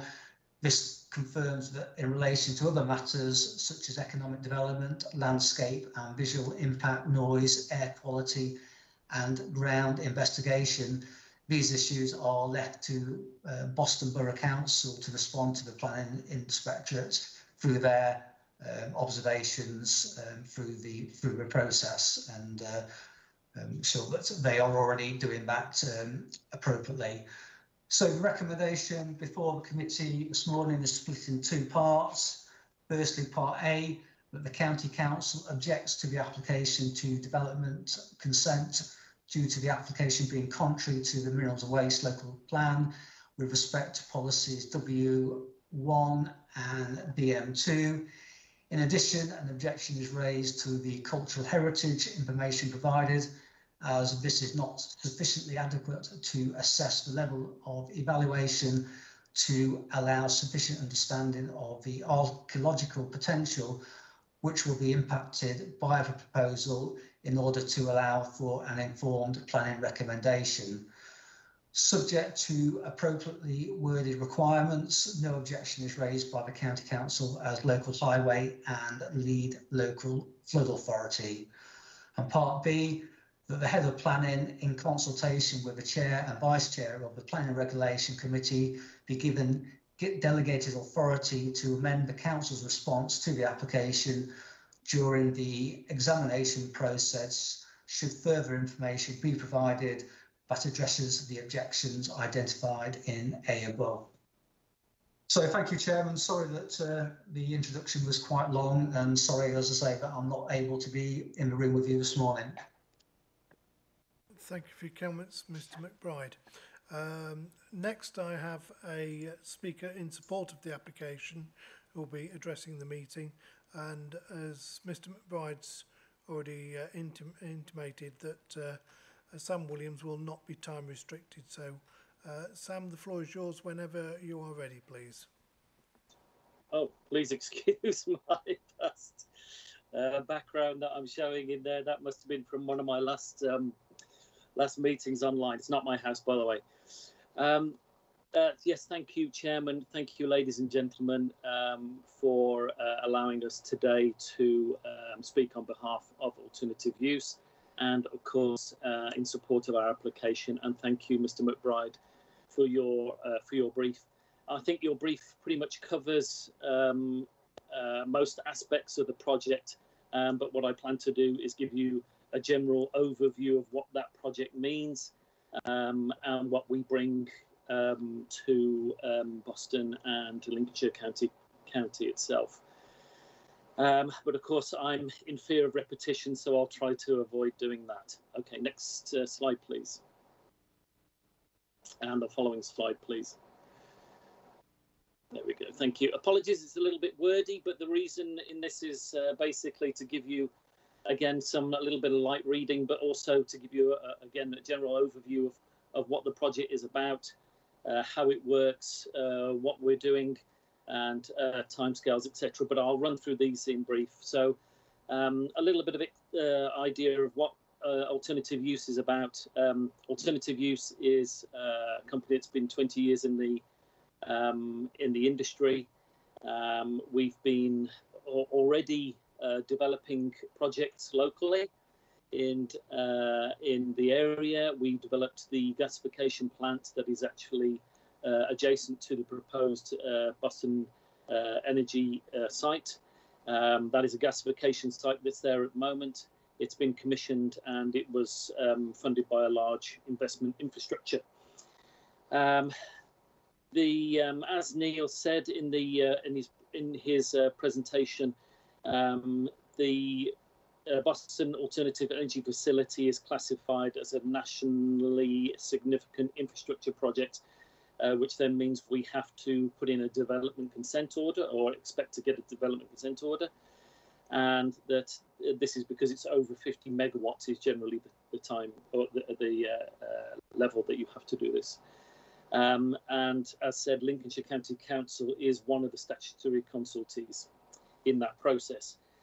As said, we are guided by the national policy statements, and we fully understand from the consultations that we've had already that we may not be part or compliant with Lincolnshire's waste policies, but hopefully I'll demonstrate as part of this presentation that there is an opportunity here for us to be working together. If you could go a little bit further down on the slide, please. To project description, yes, thank you. So just a quick run through of what the project description is. You know, we have a wharf, which we're planning to build. I'll show you at the end of this, there's an overall map. And again, apologies, this isn't in the normal format that you would expect to see these. So there is a wharf that we'll be building, and that is there mainly so that we don't burden the port itself, and also we don't affect the road network around us, because we fully understand from working in the area already that is of some concern. The energy from waste plant, yes, is designed to do between 1 to 1.2 million tonnes. That's capacity of 1.2 million tonnes. To then produce roughly 85 megawatts of electricity. We also include CO2 capture is something very important that comes from these types of schemes. We are very conscious, of course, as a development company that we are in line with all environmental issues, and CO2 capture is only just starting to take off in the energy industry. We've actually put a lot of time into this, and we are talking to a number of companies and incorporating it in our design that we do have CO2 capture. And as you can see here, we're capturing at the moment 10 tons of CO2 per hour. That's not the full size of the plant. We're subject to technology and how it is at this moment. But what we have to do as part of a progressive company, progressive project, we have to make sure that we improve on the technologies as we go forward. That's a given, and of course we will improve on the carbon capture as we go forward over the years of operation. Just addressing some of the other things that go out of the plant. So carbon capture is one. Ash residue, as you can imagine on this sort of scale, is quite substantial and would normally go to landfill. In this case, we have a lightweight aggregate facility. Again, I'll show you on the map where that's located, where it takes the ash from the process itself, it mixes it with different fines and dredgings that we may take, say, for instance, from the wash or from the haven, which is again naturally or normally having to be disposed of. That's made into a pellet, you could call it, and then it's made kiln dried and made into a lightweight aggregate, which is then very good as an alternative aggregate, again better for the environment, which then helps go towards, as I've written here, into the net zero for steel and less cement in construction industry. To the next slide, please. Okay, so feedstock. We talk here about, as you can imagine, this is quite a large amount of waste that's being moved around the country. You know, we are part of the national waste policy goals in how waste is dealt with. We have to think about being very serious of who we contract with when it comes to waste. So we speak to companies like cited here, Totus Environmental, and others. And I think the and others is where the opportunity is, where we can work together. These things are all subject to existing contracts, existing timelines that may already be in place. For example, for Lincolnshire County Council, you know, there's contracts for waste providers are quite lengthy, and so it may not be written in the DCO because that we would consider taking localized waste, purely because we can't guarantee that that waste will be available at the time of the project being built. So we have to look at outside influences first, and then internal influences, localized, such as yourselves, as the project moves forward. So what we're saying is that there is an opportunity there for us to be working together and to work within your waste policies.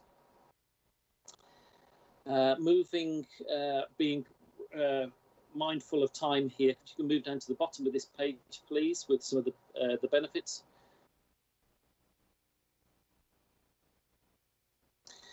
Benefits for Boston and Lincolnshire. So there's some obvious ones here, that obviously there's going to be a lot of creation of localized jobs, skilled, semi-skilled, not only during the construction, but also when in operation. There'll be apprenticeship schemes where we'll be using Boston College. We'll be contracting with local companies during the construction phases and during the operations and maintenance. And the operations and maintenance will be over the full 25-year term. We are contracting, we already have heads of terms and agreements in place with Port of Boston for using their pilot services. As you can imagine, we need to manage the shipping up and down the haven.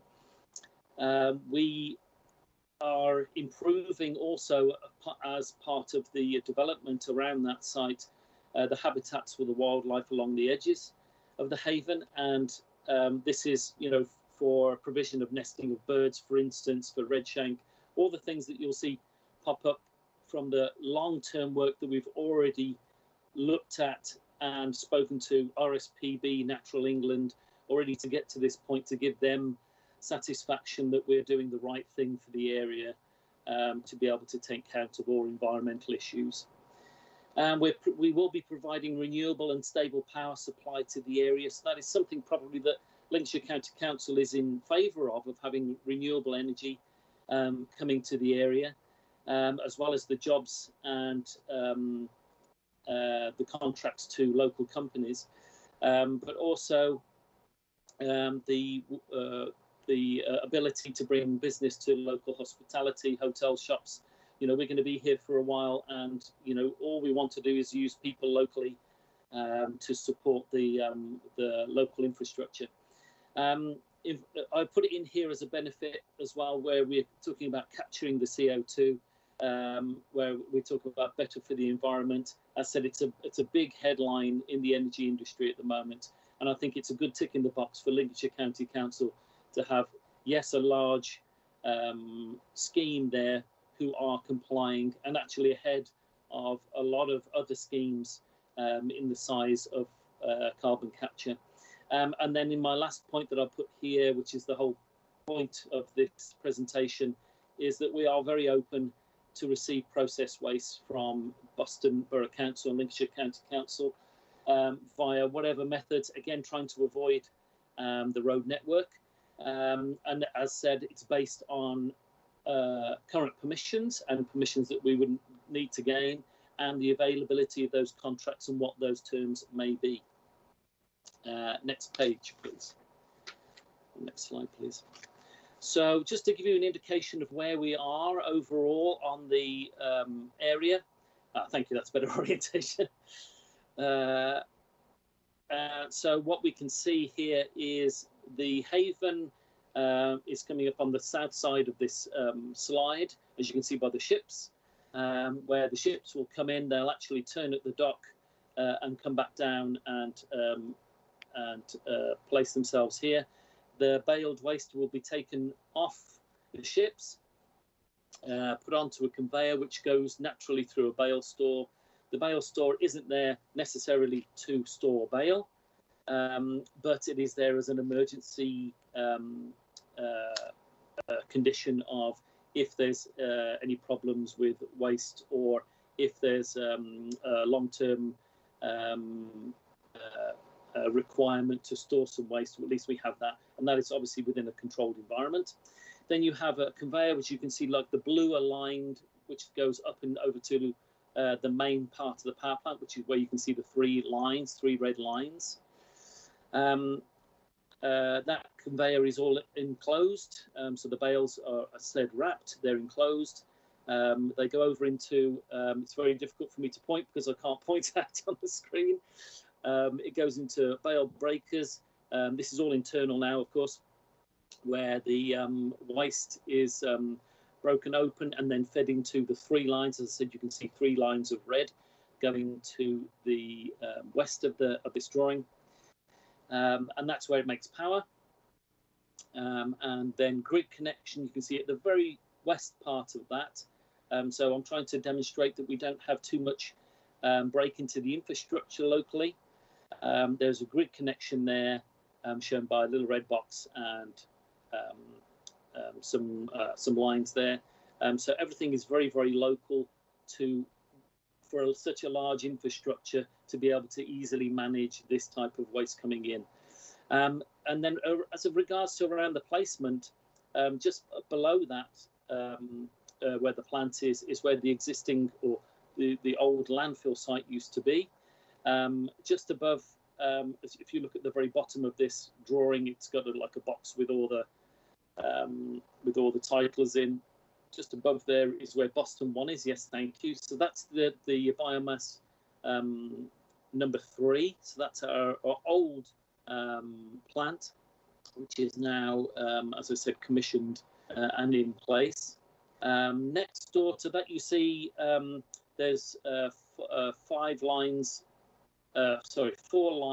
of red again with a red box. Thank you. That is the lightweight aggregate plant. So all the ash from this plant gets blown down to the lightweight aggregate plant, again sealed systems, whereby it's made into lightweight aggregate, and that lightweight aggregate then gets loaded back onto a barge and back down away from Boston.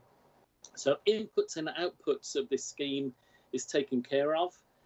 Again, avoiding the local networks, avoiding impact on the local environment. And we are taking very careful care of how we interact with Boston Borough Council, yourselves as statutory consultees. Again, the overall message is that, you know, we want to convey a positive message to Lincolnshire County Council, showing that our intention really is wanting to work together, bringing jobs opportunities to the area and support the local infrastructure of relevant businesses. You know, we're here, we've been here before, we've worked very well with you in the past, and we want to continue along that line. We want to have a mutually beneficial, symbiotic future ahead together. That's the end of my presentation. Thank you all for your time, attention and consideration. Thank you very much. It's quite a long introduction by both people. I will open it to committee. I don't know if Mr. Williams is still there or not. Is there any questions from anybody anywhere? So, Councillor Smith. To ask Mr. McBride a question if he is still present. Mr. McBride will still be present. So we'll deal with that one in a moment because that will be a committee question. Councillor Skinner. Thank you, Chairman. I find the report is it conflicts in several places, so I'm just trying to clear my head a little bit. So we've got carbon capture on this, or haven't we? I was understanding the carbon capture probably wasn't there now, and the presentation has been it is there, but only partially. I mean, carbon capture is a developing technology. It's not fully there. Even the conventional power stations that are getting put up in China, they have no carbon capture because they're Mitsubishi Babti, and you know it's not state of art at the moment. But that's the first question. We'll ask, is Mr. Williams still there to answer that with regard to the capture? I am, yes, thank you, and thank you for the question. Yes, carbon capture is one of the main requirements of this plant. We've spent a lot of time talking to a lot of companies in how this process is, let's say, reliable, let's say, able to operate over long terms. And you're right in the sense that the technology is relatively new. It is demonstratable, and we are able to demonstrate that. We wouldn't be making it part of our application to the PINs if we couldn't deliver it. So we have to deliver it now that we've stated it. So it will be, carbon capture will be part of our process overall, and our design of the system for environmental purposes. It has to be part of it. Thank you very much, Mr. Williams. Mr. Councillor Skinner. Thank you very much, Chairman. The other question regards things that have been buried previously.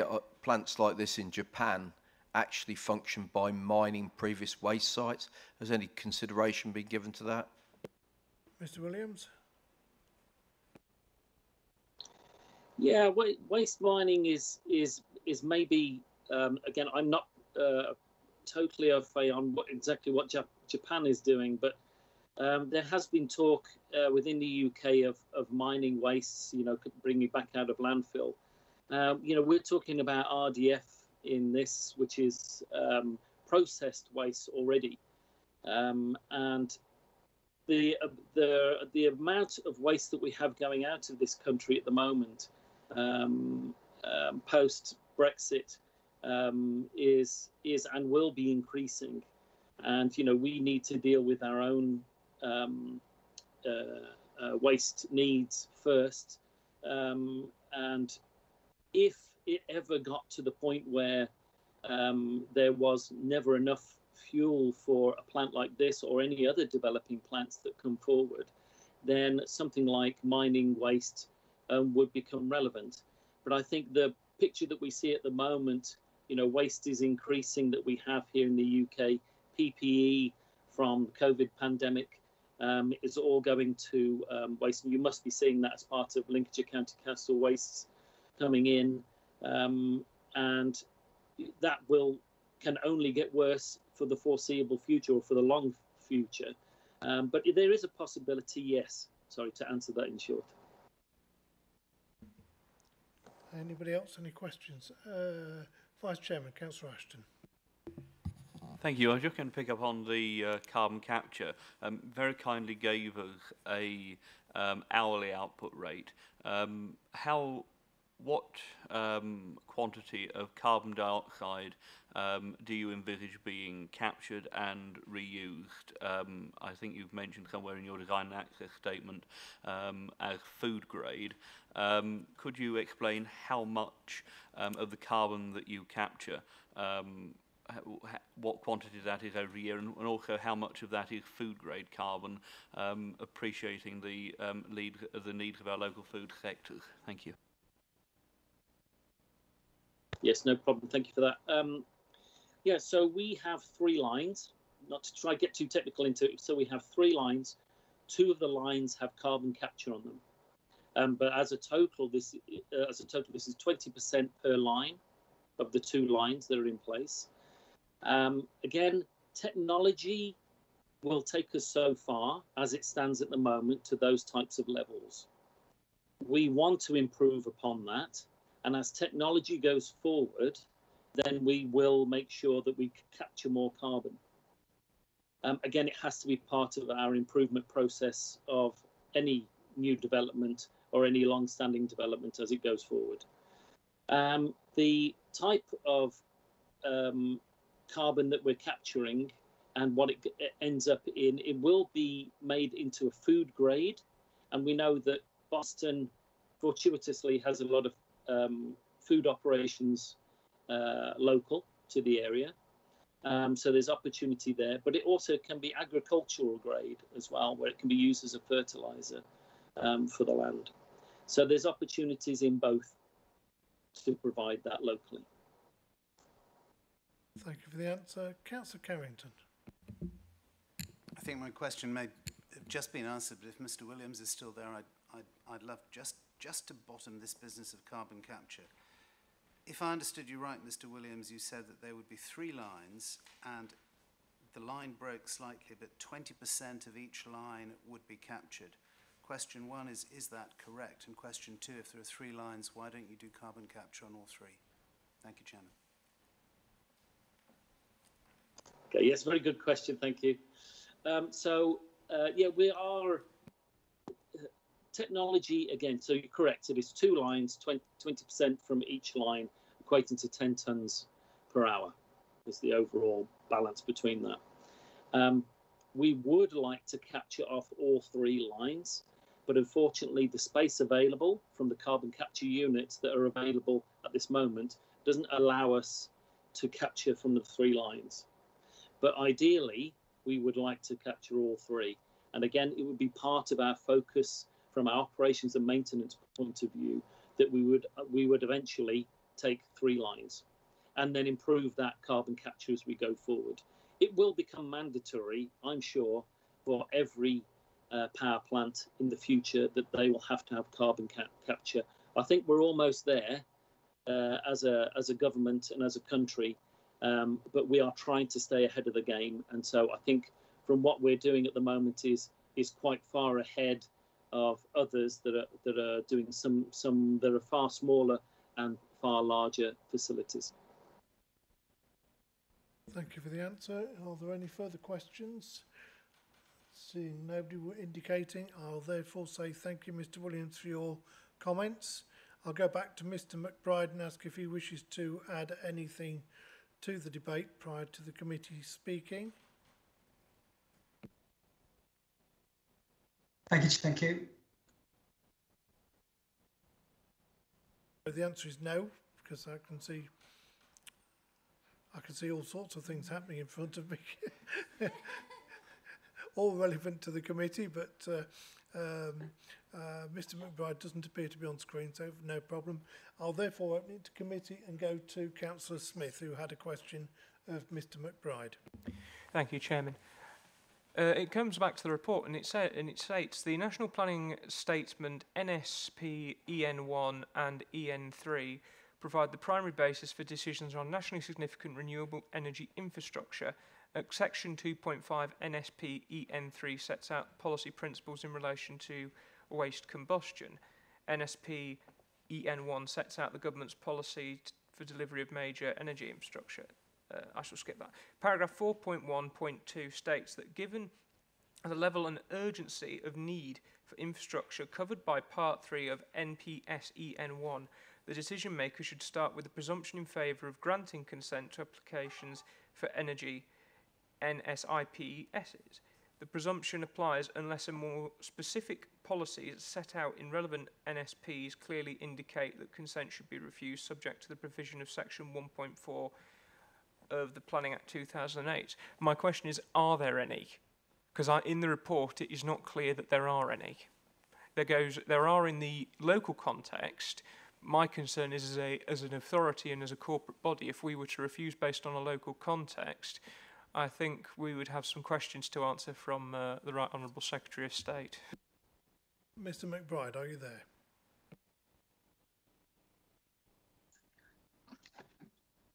Hopefully, you can hear me. Yeah, I mean, I think that the important thing to remember in relation to this application is that as a county council, we are not the decision maker. The Secretary of State will be the one that makes the decision on the application, and the inspector will have regard and will give great weight to the national policy statements. I think it's important that our role as a consultee in the process is to set out the issues that we believe are important, relevant to the local planning context. I mean, there is, I haven't got it immediately in front of me, but there is reference in some of the wording for the national policy statements that there is a need to also have regard to local plan policy as well. So I think it's right that we draw the attention to the planning inspector of the concerns that at the moment we believe exist with this application in conflict with our minerals and waste local plan.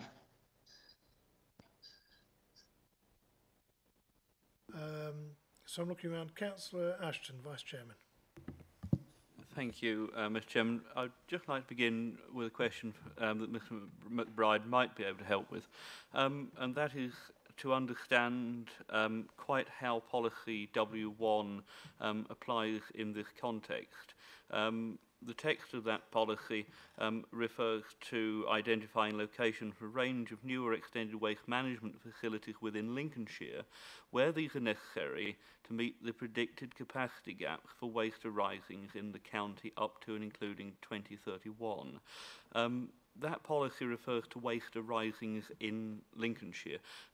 At no point are we suggesting that this particular application handles waste arising from in Lincolnshire. It specifically deals with waste imported by ship. Page 133, as a waste management authority, the County Council has set out very clearly that this capacity is not required by Lincolnshire County Council, nor does it expect there to be a need for this beyond the current arrangements and contracts. Elsewhere, we are saying that we don't actually envisage there being a need in the context of policy W1 until 2045, which is some considerable time after the expiry of the current local plan. It feels, on my interpretation, that policy W1 is at best absolutely silent on waste from outside of Lincolnshire, or at worst not actually relevant. Could you explain to me where I've got that wrong, please?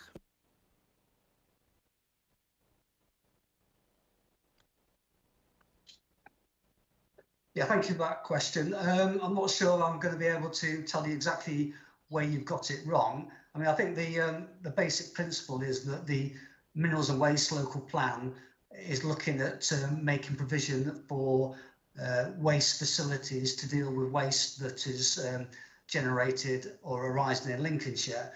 We also, as part of when we prepare the local plan, we do have what's called a duty to cooperate. So we do talk to other waste plan authorities in other parts of the country.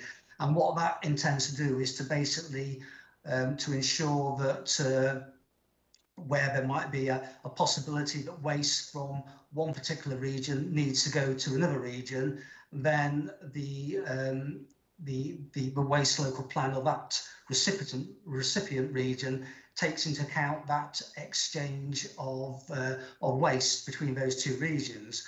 So in terms of developing the waste local plan through the duty to cooperate, there was no requirement put to us from other waste plan authorities to say that there was a need for us to make provision for waste that was being basically being generated outside Lincolnshire. So on that basis, the plan has only made provision to deal with waste facilities that are required to deal with waste that is being generated within Lincolnshire. And the other policy that has been made reference to by the applicant on, and it's referenced on page 129 of the report in terms of the waste site allocations policy SL3 at the top of the page, waste sites and area allocations, which, as you'll see in the wording there, looks at the wording from policy W1 and that then goes to the next stage in terms of making provision for land to be allocated or to be identified for dealing with the requirement for a waste facility that is dealing with Lincolnshire's waste. So the argument that we're sort of making is that the applicant has contended that the site is in accordance with policy SL3 of the Minerals and Waste Local Plan site location document, that it is an area that is allocated for energy recovery through waste. But our view is that that allocation is only for waste that is identified as being needed or being required to be dealt with, that basically arises in Lincolnshire, because during the plan preparation there was no proposals or no requirements that we were notified from other waste plan authorities to say that we should be making provision or asking us to make provision for waste that is being generated from outside Lincolnshire. So if we had been made to, if we've been asked to make provision for waste coming from other parts of the country, then that is something that we would have been able to have examined during the waste local plan preparation process, and therefore, if necessary, made provision for those facilities. But as we were asked to do that, then the plan is only concentrated with waste that arises in Lincolnshire, because that's all that that's all that was identified that was needed through the local plan preparation process. Thank you. Councillor Ashton. Thank you, Mr McBride, for that detailed and helpful explanation. I'm quite troubled on this application because it's very rare that I find myself reading through a paper and the relevant policies and other documents and coming up with a conclusion that really is the opposite of that which we are being advised to recommend. And my reason for that is, as I set out in my question, I'm troubled by the extent to which policy W1 can be made to apply for an application that deals with waste which has nothing to do with any waste generated in Lincolnshire. And whilst I understand the answer in respect of SL3, the site allocation, that's an allocation that's in the plan to provide land for waste need that may or may not arise in Lincolnshire.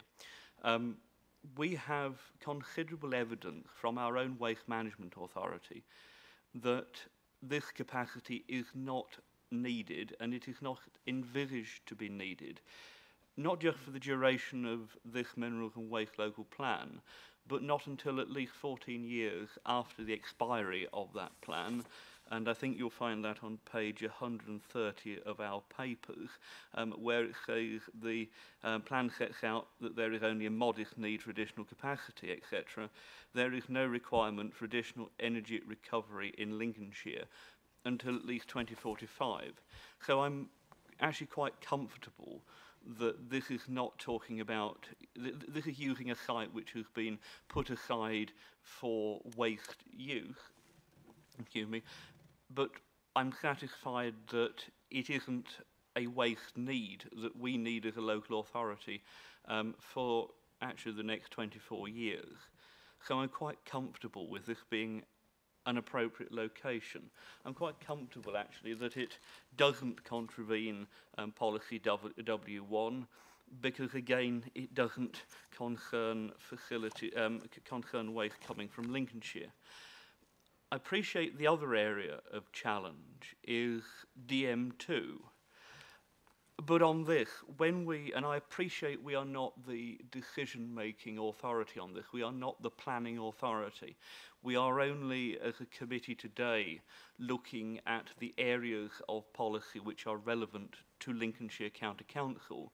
and it will be for the Secretary of State of the Planning Inquiry, which will inevitably follow, to determine the wider planning balance. But just addressing policy DM2, it speaks of, in terms of minerals and waste, that we identify locations which reduce distances travelled by HGVs in the supply of minerals and the treatment of waste.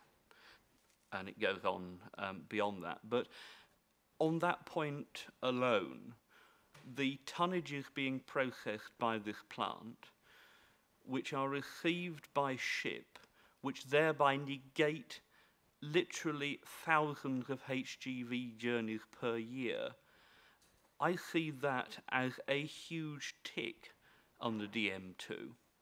If we look at the waste provisions of DM2, it talks of implement the waste hierarchy, in particular reduce waste going to landfill, demonstrably achieved by this application. Identify locations suitable for renewable energy generation. Well, we obviously didn't identify this site for this purpose, but it is renewable energy generation. But more importantly, we look to encourage carbon reduction and carbon capture measures to be implemented where appropriate. We've heard this morning that carbon capture is something which is still relative in its infancy as a technology.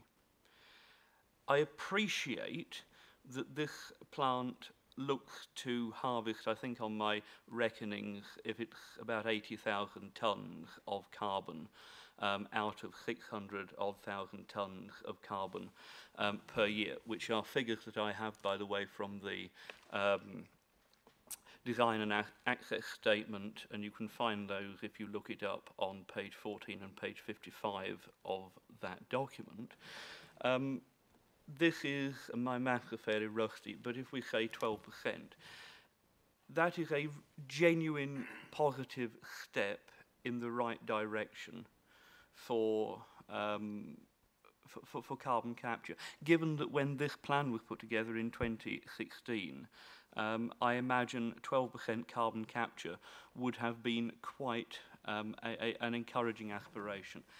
Furthermore, in terms of carbon, we heard, my apologies for this, Mr. Willis, you made a very good point in respect of agenda item 5.1, that there will need to be a supply, in that case of gas, but we may say energy, that comes from carbon sources as we transition to a low carbon future. So the fact that this will emit carbon, I would say from our papers this morning, it would emit clearly less carbon than landfill. It would clearly capture more carbon than is common at the moment for power plants. There is the opportunity to use that carbon in a relatively local setting if it is harvested at food grade, and there is a recognised need to continue for power generation and power resources as we move to a low carbon future. And this is, as we have heard, 85 megawatts of renewable energy being produced relatively locally in Lincolnshire. And we may argue, as I note from our documents, that our papers, whether it is renewable, whether it is quite renewable. We can argue this backwards and forwards, but at the end of the day, we mustn't allow the perfect to be the enemy of good. It is perfectly feasible, it is perfectly acceptable in planning that should an application not meet one criteria of a policy or of a set of policies, when you judge it in the round of those policies, that does not necessarily mean that it must be refused. And therefore, and on the basis of what I've talked about, I feel we should be supporting this, because the one area where it clearly does not quite conform with the Waste Framework Directive, which seeks to locate processing facilities relatively near to where that waste is created.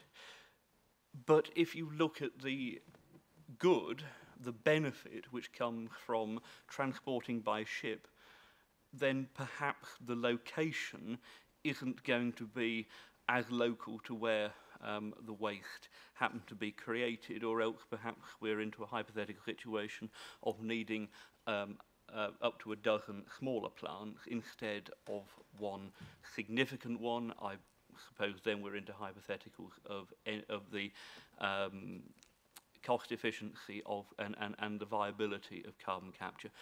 All of that taken into the round, I would move, Mr. Chairman, that contrary to recommendation, that the County Council support the application insofar as it meets broadly and significantly the majority of an overwhelming majority of the requirements in our own local plan policies.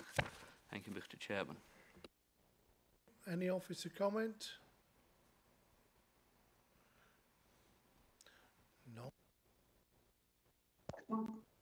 Yeah, thank you, Chairman. Just trying to switch the right buttons. There seems to be a time delay between me pressing my mouse and appearing on the screen.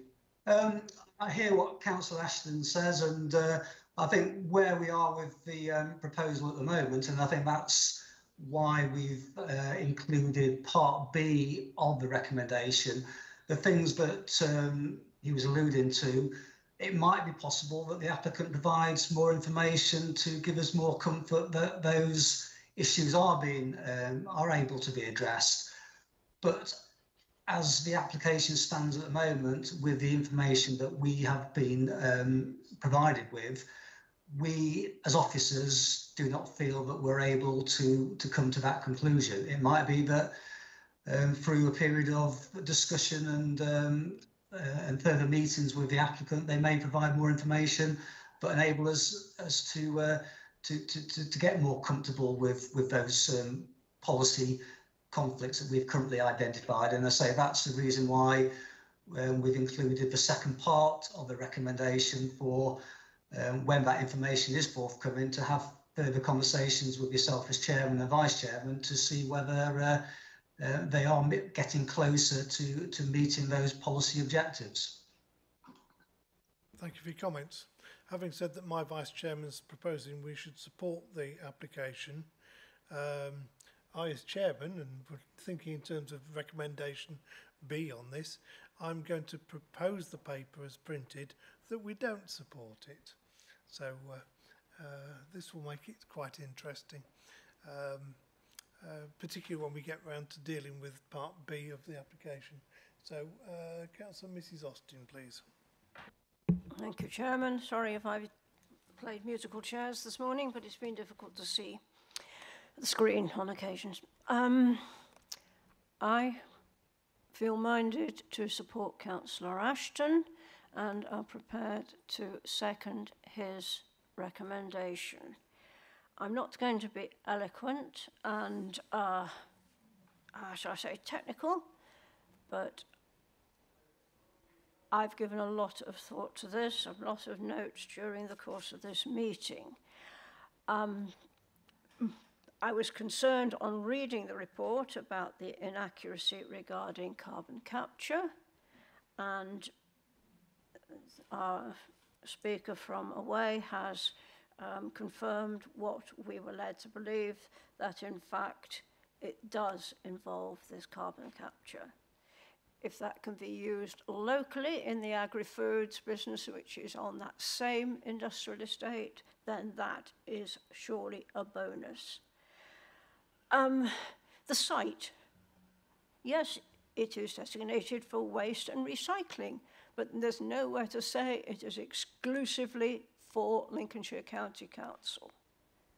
And if somebody from away sees a business opportunity, then I think we should accept, be pleased of that, provided there is no major environmental or other possible reason to be refusing it. Of course, that is for the Secretary of State himself to decide. I find other details in that report quite questionable. For one hand, it says the land's been used for agricultural purposes, and then there's potentially identified contaminants, and then it talks about semi-improved grassland. Well, I can't say I've noticed that semi-improved grassland yet. You know, I do know this because it is within my borough and my county area, and I drive around my area. I drive around, rather sad, isn't it? I drive around the industrial estate. And I agree that not all aspects are as they might be, but I really think that the description of the site from an agricultural point of view was an over-exaggeration. It talks also, whilst we're on these sort of details, of a public right-of-way. It is extremely unattractive at the moment. It formerly skirted the former landfill site until the bank was breached in 2013. It meanders around the industrial estate. I see this as an opportunity for that right-of-way to be improved. Also, we've already had a mention of the cultural heritage. For non-local people, as regards Boston, Roman Bank is not in the least Roman. It's thought possibly to be medieval. But of course, the site of the river has meandered over the centuries and now is in its current location, and of course is basically canalized, so it's not going to move now. But when we think of how much it has moved over the century, but that bank has been disturbed from time to time, and as yet it hasn't revealed anything of much significance. So I feel personally that any cultural heritage with appropriate watching brief, then that can be dealt with. Transportation using the river, well, is it a new initiative, or is it almost turning the clock back many centuries when we use canals for these purposes? Ironically, on this same industrial estate is the Household Waste Recycling Centre, which actually brings waste not only from the borough of Boston, but from part of South Holland and part of East Lindsey to the site. It then is also the location for the waste transfer unit. And we, Lincolnshire County Council, are using HGVs, then bulk tankers, to bring that up to North Highcombe. If someone chooses to come in and help reduce the carbon footprint elsewhere, then I don't think we should be refusing it. Climate change doesn't recognise county boundaries. Why can't we help elsewhere in the country and ultimately in the world where the situation is quite serious for many people? I could go on and on and on, but I suppose, having sat for many years on the Environment and Economy Committee, we have in Boston the need for jobs. We have the chance with our local college for upskilling, and that is what is needed from the socioeconomic side of this application. I find this written report really very, very depressing. It is almost as though it's just looking for the negatives. if we can be confident in the process, then I see no reason why we should be sort of putting up the fences saying no. I'm not Margaret Thatcher. I'm not going to say no, no, no. But, you know, we are open for business in Boston. And if this is acceptable by the people who understand the technology far better than I do, then I feel happy to go ahead along with it. So I shall be supporting Councillor Ashton. Thank you. Thank you for your comments. Anything from you, Mr. McBride? No? Okay, I'll move on to my next. Sorry, just trying to get in there quick. I think in terms of what Councillor Mrs. Austin has said, I think that we do need to think about the responsibility that we have as Waste Planning Authority. So our requirement is to inform the planning inspectorate of the waste planning position within Lincolnshire.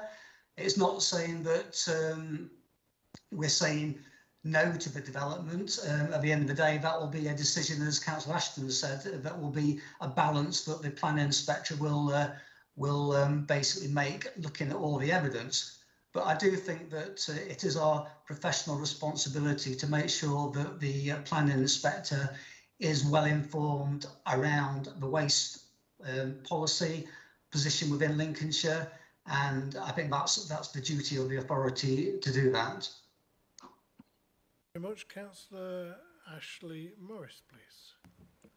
Thank you, Mr. Chairman. This is just a brief point. I understand from the information we've been given, there'll be an increased electricity and power to a considerable extent, which, having been somewhat closer to the previous chairman of a leader of Boston Borough Council, I do know is a massive problem, both for industry coming in, so that we have the capacity to offer them the power and resources they need, and even down to a plan which was fully funded for putting in power points for charging electric cars in Boston, which obviously is part of the policy, you know, with the cleaner energy. That was an impossibility with the power supply that was available for Boston Borough or Boston Town. Now, this is a golden opportunity to say yes to something. I totally agree. It seems all sort of, let's be cautious, let's be negative. Let's be reassured by some of the information we've had that this is actually really a positive thing. It seems to tick every box but one. And I don't think that should be enough to actually knock it back. But certainly from the point of view of the town and power and attracting industry, which I can say, hand on heart, Boston Borough are doing a brilliant job of. It needs backing, and it needs something like this, which gives the reassurance to companies who want to come into the town that they're going to be serviced. Okay, thank you very much.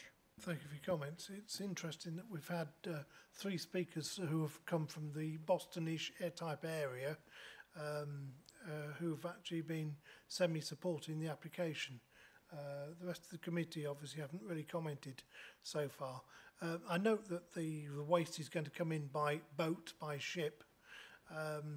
It's alluded that perhaps it could come from different parts of the UK. So are we talking in terms of perhaps waste coming from London as an example down through like they're doing at the moment, just shipping the waste down the Thames? Or is it going to come from further abroad, such as, I don't know, France, Germany, Denmark, wherever, and processing overseas waste? So it could be that we're actually importing from the EU rather than UK waste. I don't know if that's relevant. Having said all that, Councillor Mrs. Newton, you wish to comment? Thank you, Chairman. I think it's an interesting report, but I think the planning officer was right to point out to us that it is against our local plan. We don't always...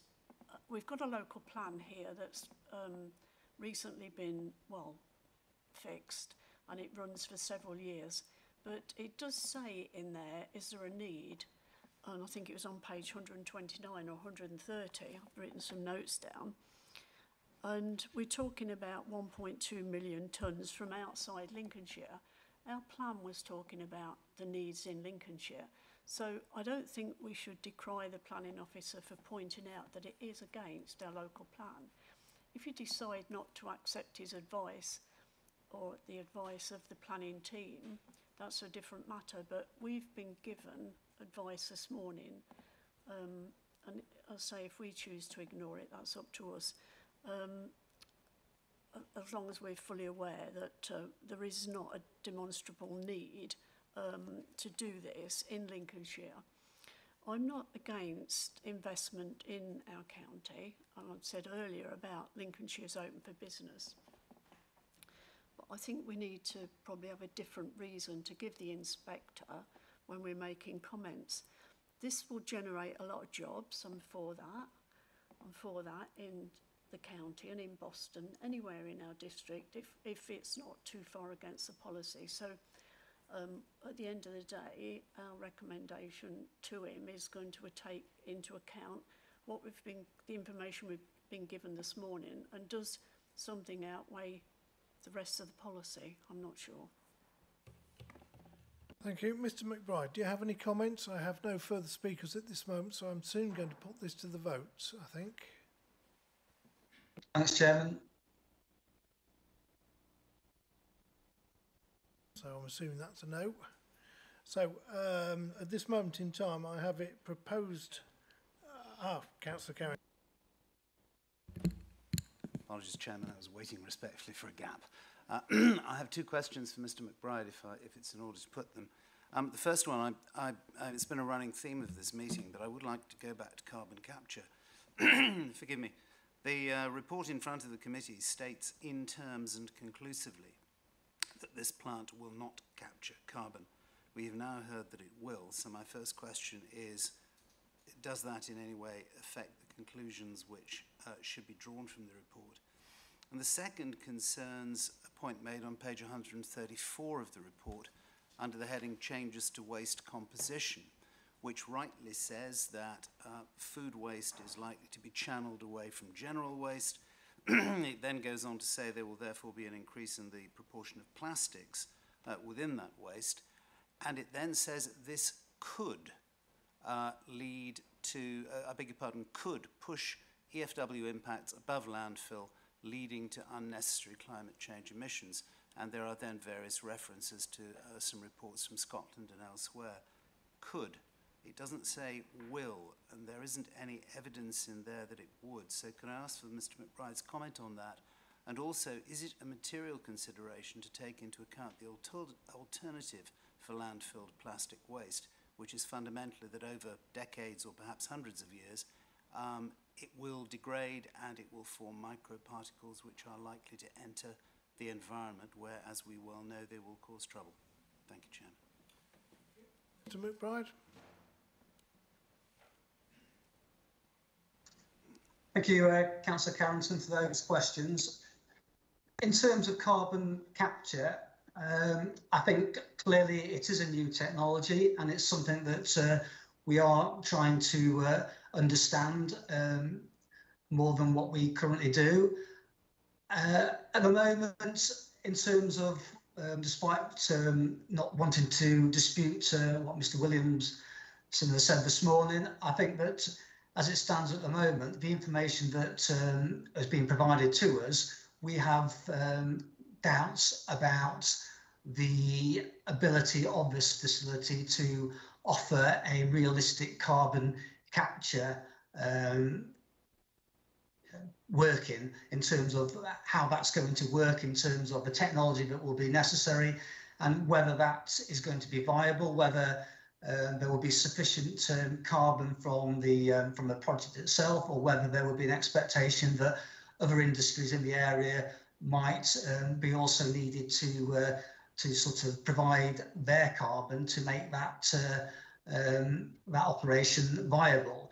So as it stands at the moment, and this is something that no doubt we can have further discussions with the applicant about, we don't feel that we have that information to give us that comfort to be able to say that carbon capture is a realistic and achievable objective or part of this project. So it's certainly something that we need more information on, and the applicant may be able to provide that, and then we can then review that and maybe come to a different conclusion than we have done at the moment. But until we've seen that information, I would say that we still have, and I still have reservations about the carbon capture element of this. Whilst it's a headline that the applicant is proposing, I think there needs to be a bit more sort of scrutiny below the surface to see whether that is realistic and whether that is viable, that it's not something that's just sort of proposed at some future date but never actually comes on stream. So I think that's something we need to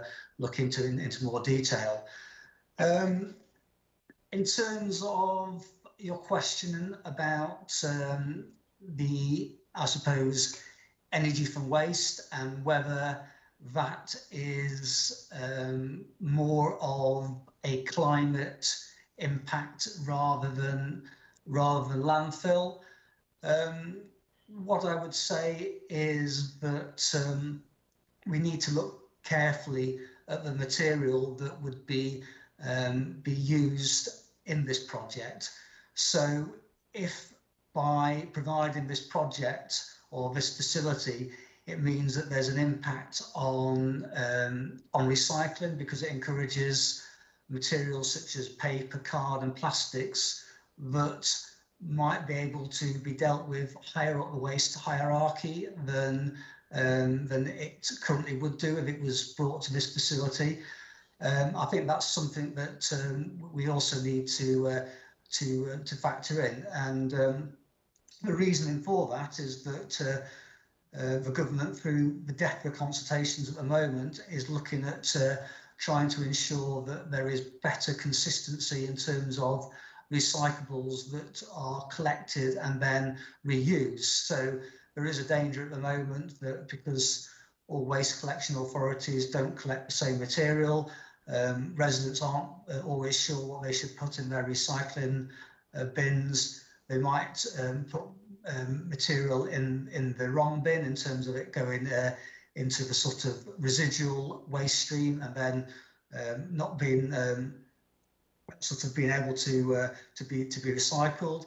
There's also the danger that people don't always put clean recyclables into their recycling bin. So again, it means that that material then can get contaminated, which means it can't be used through the recycling process, and then it gets sort of labelled as refuse-derived fuel, and then it's a sort of material which this facility would be seeking to use. So I think there are measures that are going to come in downstream that would enable more of the material that currently is envisaged to be brought to this facility to be recycled and therefore to be treated higher up the waste hierarchy.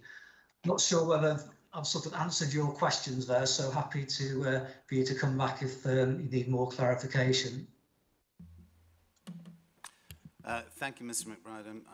I'm grateful to that. Chairman, I find myself in a slightly difficult position here. I fully understand the need to look at on quite a narrow basis when we are replying as the local waste authority.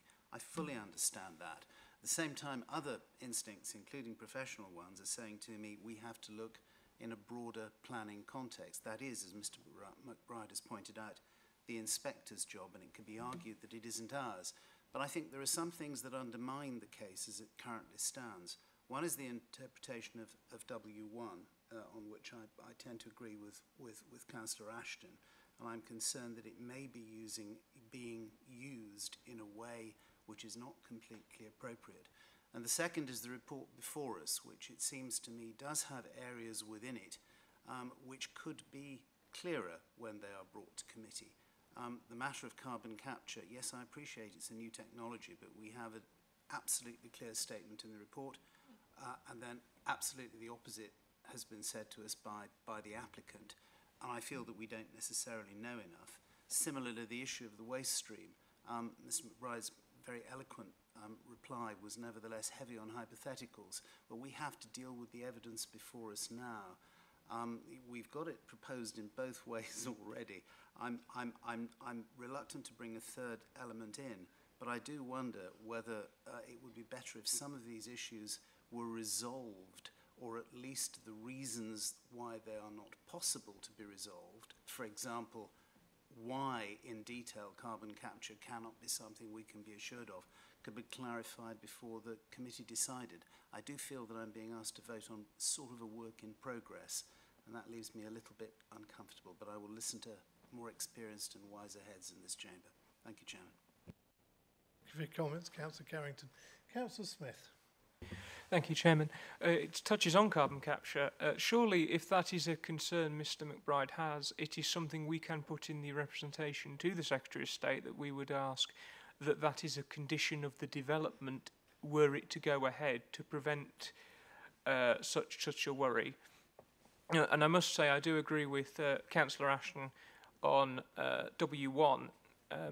I've had similar experiences at a district level, and unless something in my mind is stated in black and white that this is only for Lincolnshire or it's only for a given purpose, to me that policy is silent because it doesn't state categorically either way. So I certainly endorse Councillor Ashton's point on that. I wonder if Mr McBride would wish to come back on the possibility of writing to the Secretary of State or the Inspector in our response and requesting that carbon capture be a condition of discharge. Mr McBride. Yeah, thank you for that question. As I say, this is an ongoing process, so whilst it was felt necessary to bring a report to the committee at this stage with the information that we currently have, and given that as officers we had raised some particular concerns about the information that the applicant had provided to us or has provided in the process, there is an ability, and this is something that we will continue to do, is to meet with the applicant. They are now aware of the issues that have been raised through our relevant representations, and that there is an opportunity for the applicant to now provide a response to those concerns with more detail, and then that will give us an opportunity to decide whether that information is sufficient for us to change our view on the various issues, particularly carbon capture, or whether we still maintain that concern. So I think that I understand Councillor Carrington's sort of point that we've been asked to look at a number of scenarios, but I think it's important to recognise that what we are looking at today doesn't necessarily need to be our final observations to the planning inspector. So there is an ability over the next month or so for us to have meetings with the applicant, and we've already had one already to sort of confirm the issues that we've identified that are of concern to us, and the applicant is now working to a response to those issues, and it might be, as I say, that we get more comfort when we have that information. But as I say, at the moment, we're only able to work on the information that we have, and as it stands, I think it would be difficult for us to request a condition, or as it's called in this process, a requirement that is imposed on the development consent order to require carbon capture to be a requirement of the scheme until we're confident that that is actually achievable. And at the moment, I don't think that we are. So for that reason, I don't think it is possible for us to ask for that requirement or that condition at this time. Thank you. We've been debating this for nearly, well over 90 minutes, and I think we're soon going to bring this to a close. However, I do have a new speaker to introduce to the debate, and then I'm going to allow Councillor Ashton to come back and then I am very soon after that hopefully going to put it to a vote. So, Councillor Skinner. Thank you very much, Chairman. I just wanted Mr McBride to confirm that the outputs of these sort of plant is actually defined by the Environmental Agency, and really it's not really a planning issue. It's actually something that's defined and what they can and cannot do. The other thing I would just point out, nobody's mentioned so far, this is a national infrastructure project that brings with it national infrastructure and some might even protect some parts of our coastline. Who knows? Thank you. McBride.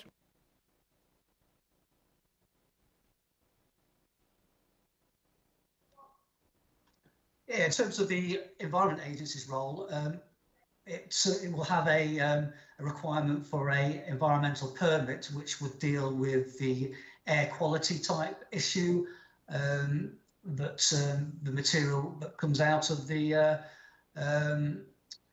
basically out of the stack, to make sure that there isn't any contraventions around air quality, and that it's in accordance with the required regulations for an incinerator plant. I'm not sure in terms of the question around feedstocks, because there's still a role of a planning process to ensure that the process examines the waste feedstocks that would come to the plant to make sure that it is acceptable from a planning perspective. So, sorry, perhaps I didn't understand the question in full. No, I'll rest my points at that place. Thank you. Right, I'll now move on to Vice Chairman, Councillor Ashton. Very briefly, because I appreciate I spoke at great length earlier, simply to say that it feels from what we've just heard from Mr McBride that actually insisting on carbon capture wouldn't be acceptable, essentially because the technology still remains too new, too untried, that even though 5 years ago in our local plan we put in there carbon capture or carbon reduction, carbon capture as being something we wish to encourage, even though we've got an applicant saying that they are really keen to progress this, it would actually be unreasonable of us to insist on that being a deal breaker, simply because it is too new. I would, however, if my seconder would support me, include in there an informative to our decision that it is that we would expect to see the inclusion of carbon capture proposals as part of the final application, providing that they can be made technically feasible, if that is as far as we reasonably can go. And I will simply just draw back. I'm grateful that Councillor Carrington's interpretation on W1 is similar to my own, that in respect of our waste policy and our own identified need for arising from Lincolnshire, the fact that we didn't identify this need back in 2016 doesn't mean that that need doesn't exist, or didn't exist, or certainly doesn't exist now. And I would suggest somewhere in the order of £500 million worth of investment will probably be because the company behind this, the applicant, has identified a need rather than it really wants a pretty piece of infrastructure on the banks of the Haven. Thank you. Thank you. Any comments, Mr McBride? No, Chairman, if it fails. Right. Thank you. Okay, so I am therefore going to look at my paperwork. Councillor Mrs Austin. I think I was asked by Councillor Ashton to agree to his, what did you call it, informative? Thank you.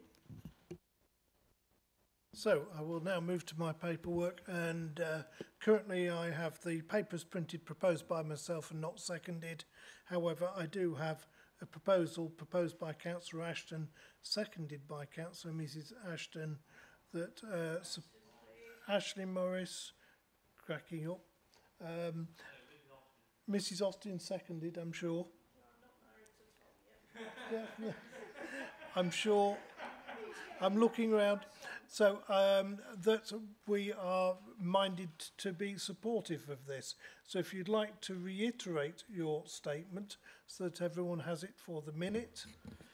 The County Council support the application for development consent and includes an informative that we would like to see carbon capture if that is technically feasible.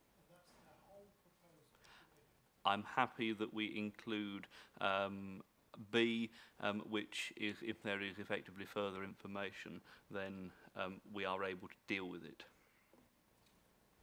Okay, seeing no further speakers, is there any officer comment? Mr. Close. Chair, just to know, Councillor Smith was out of the room for a period of the officer's report, so I'm afraid won't be able to take part in the vote today. Okay, is there any comment from Mr. McBride before I take it to the vote?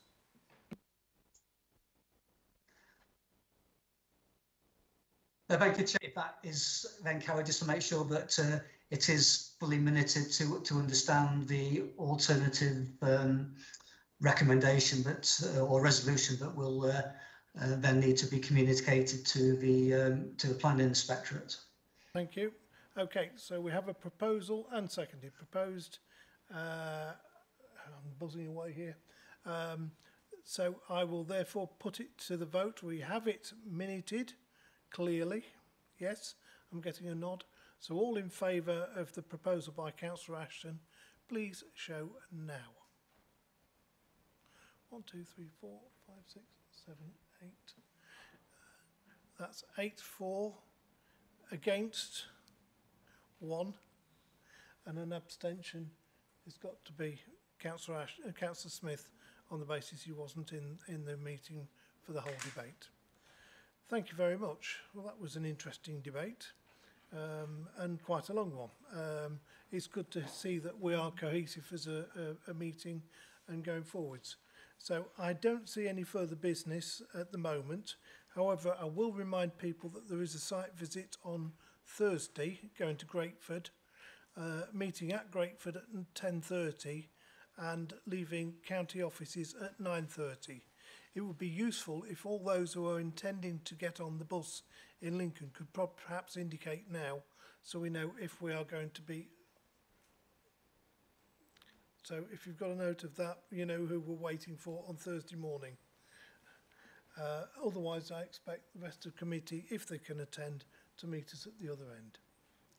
Okay, thank you. Sorry it's run on a little bit further than normal.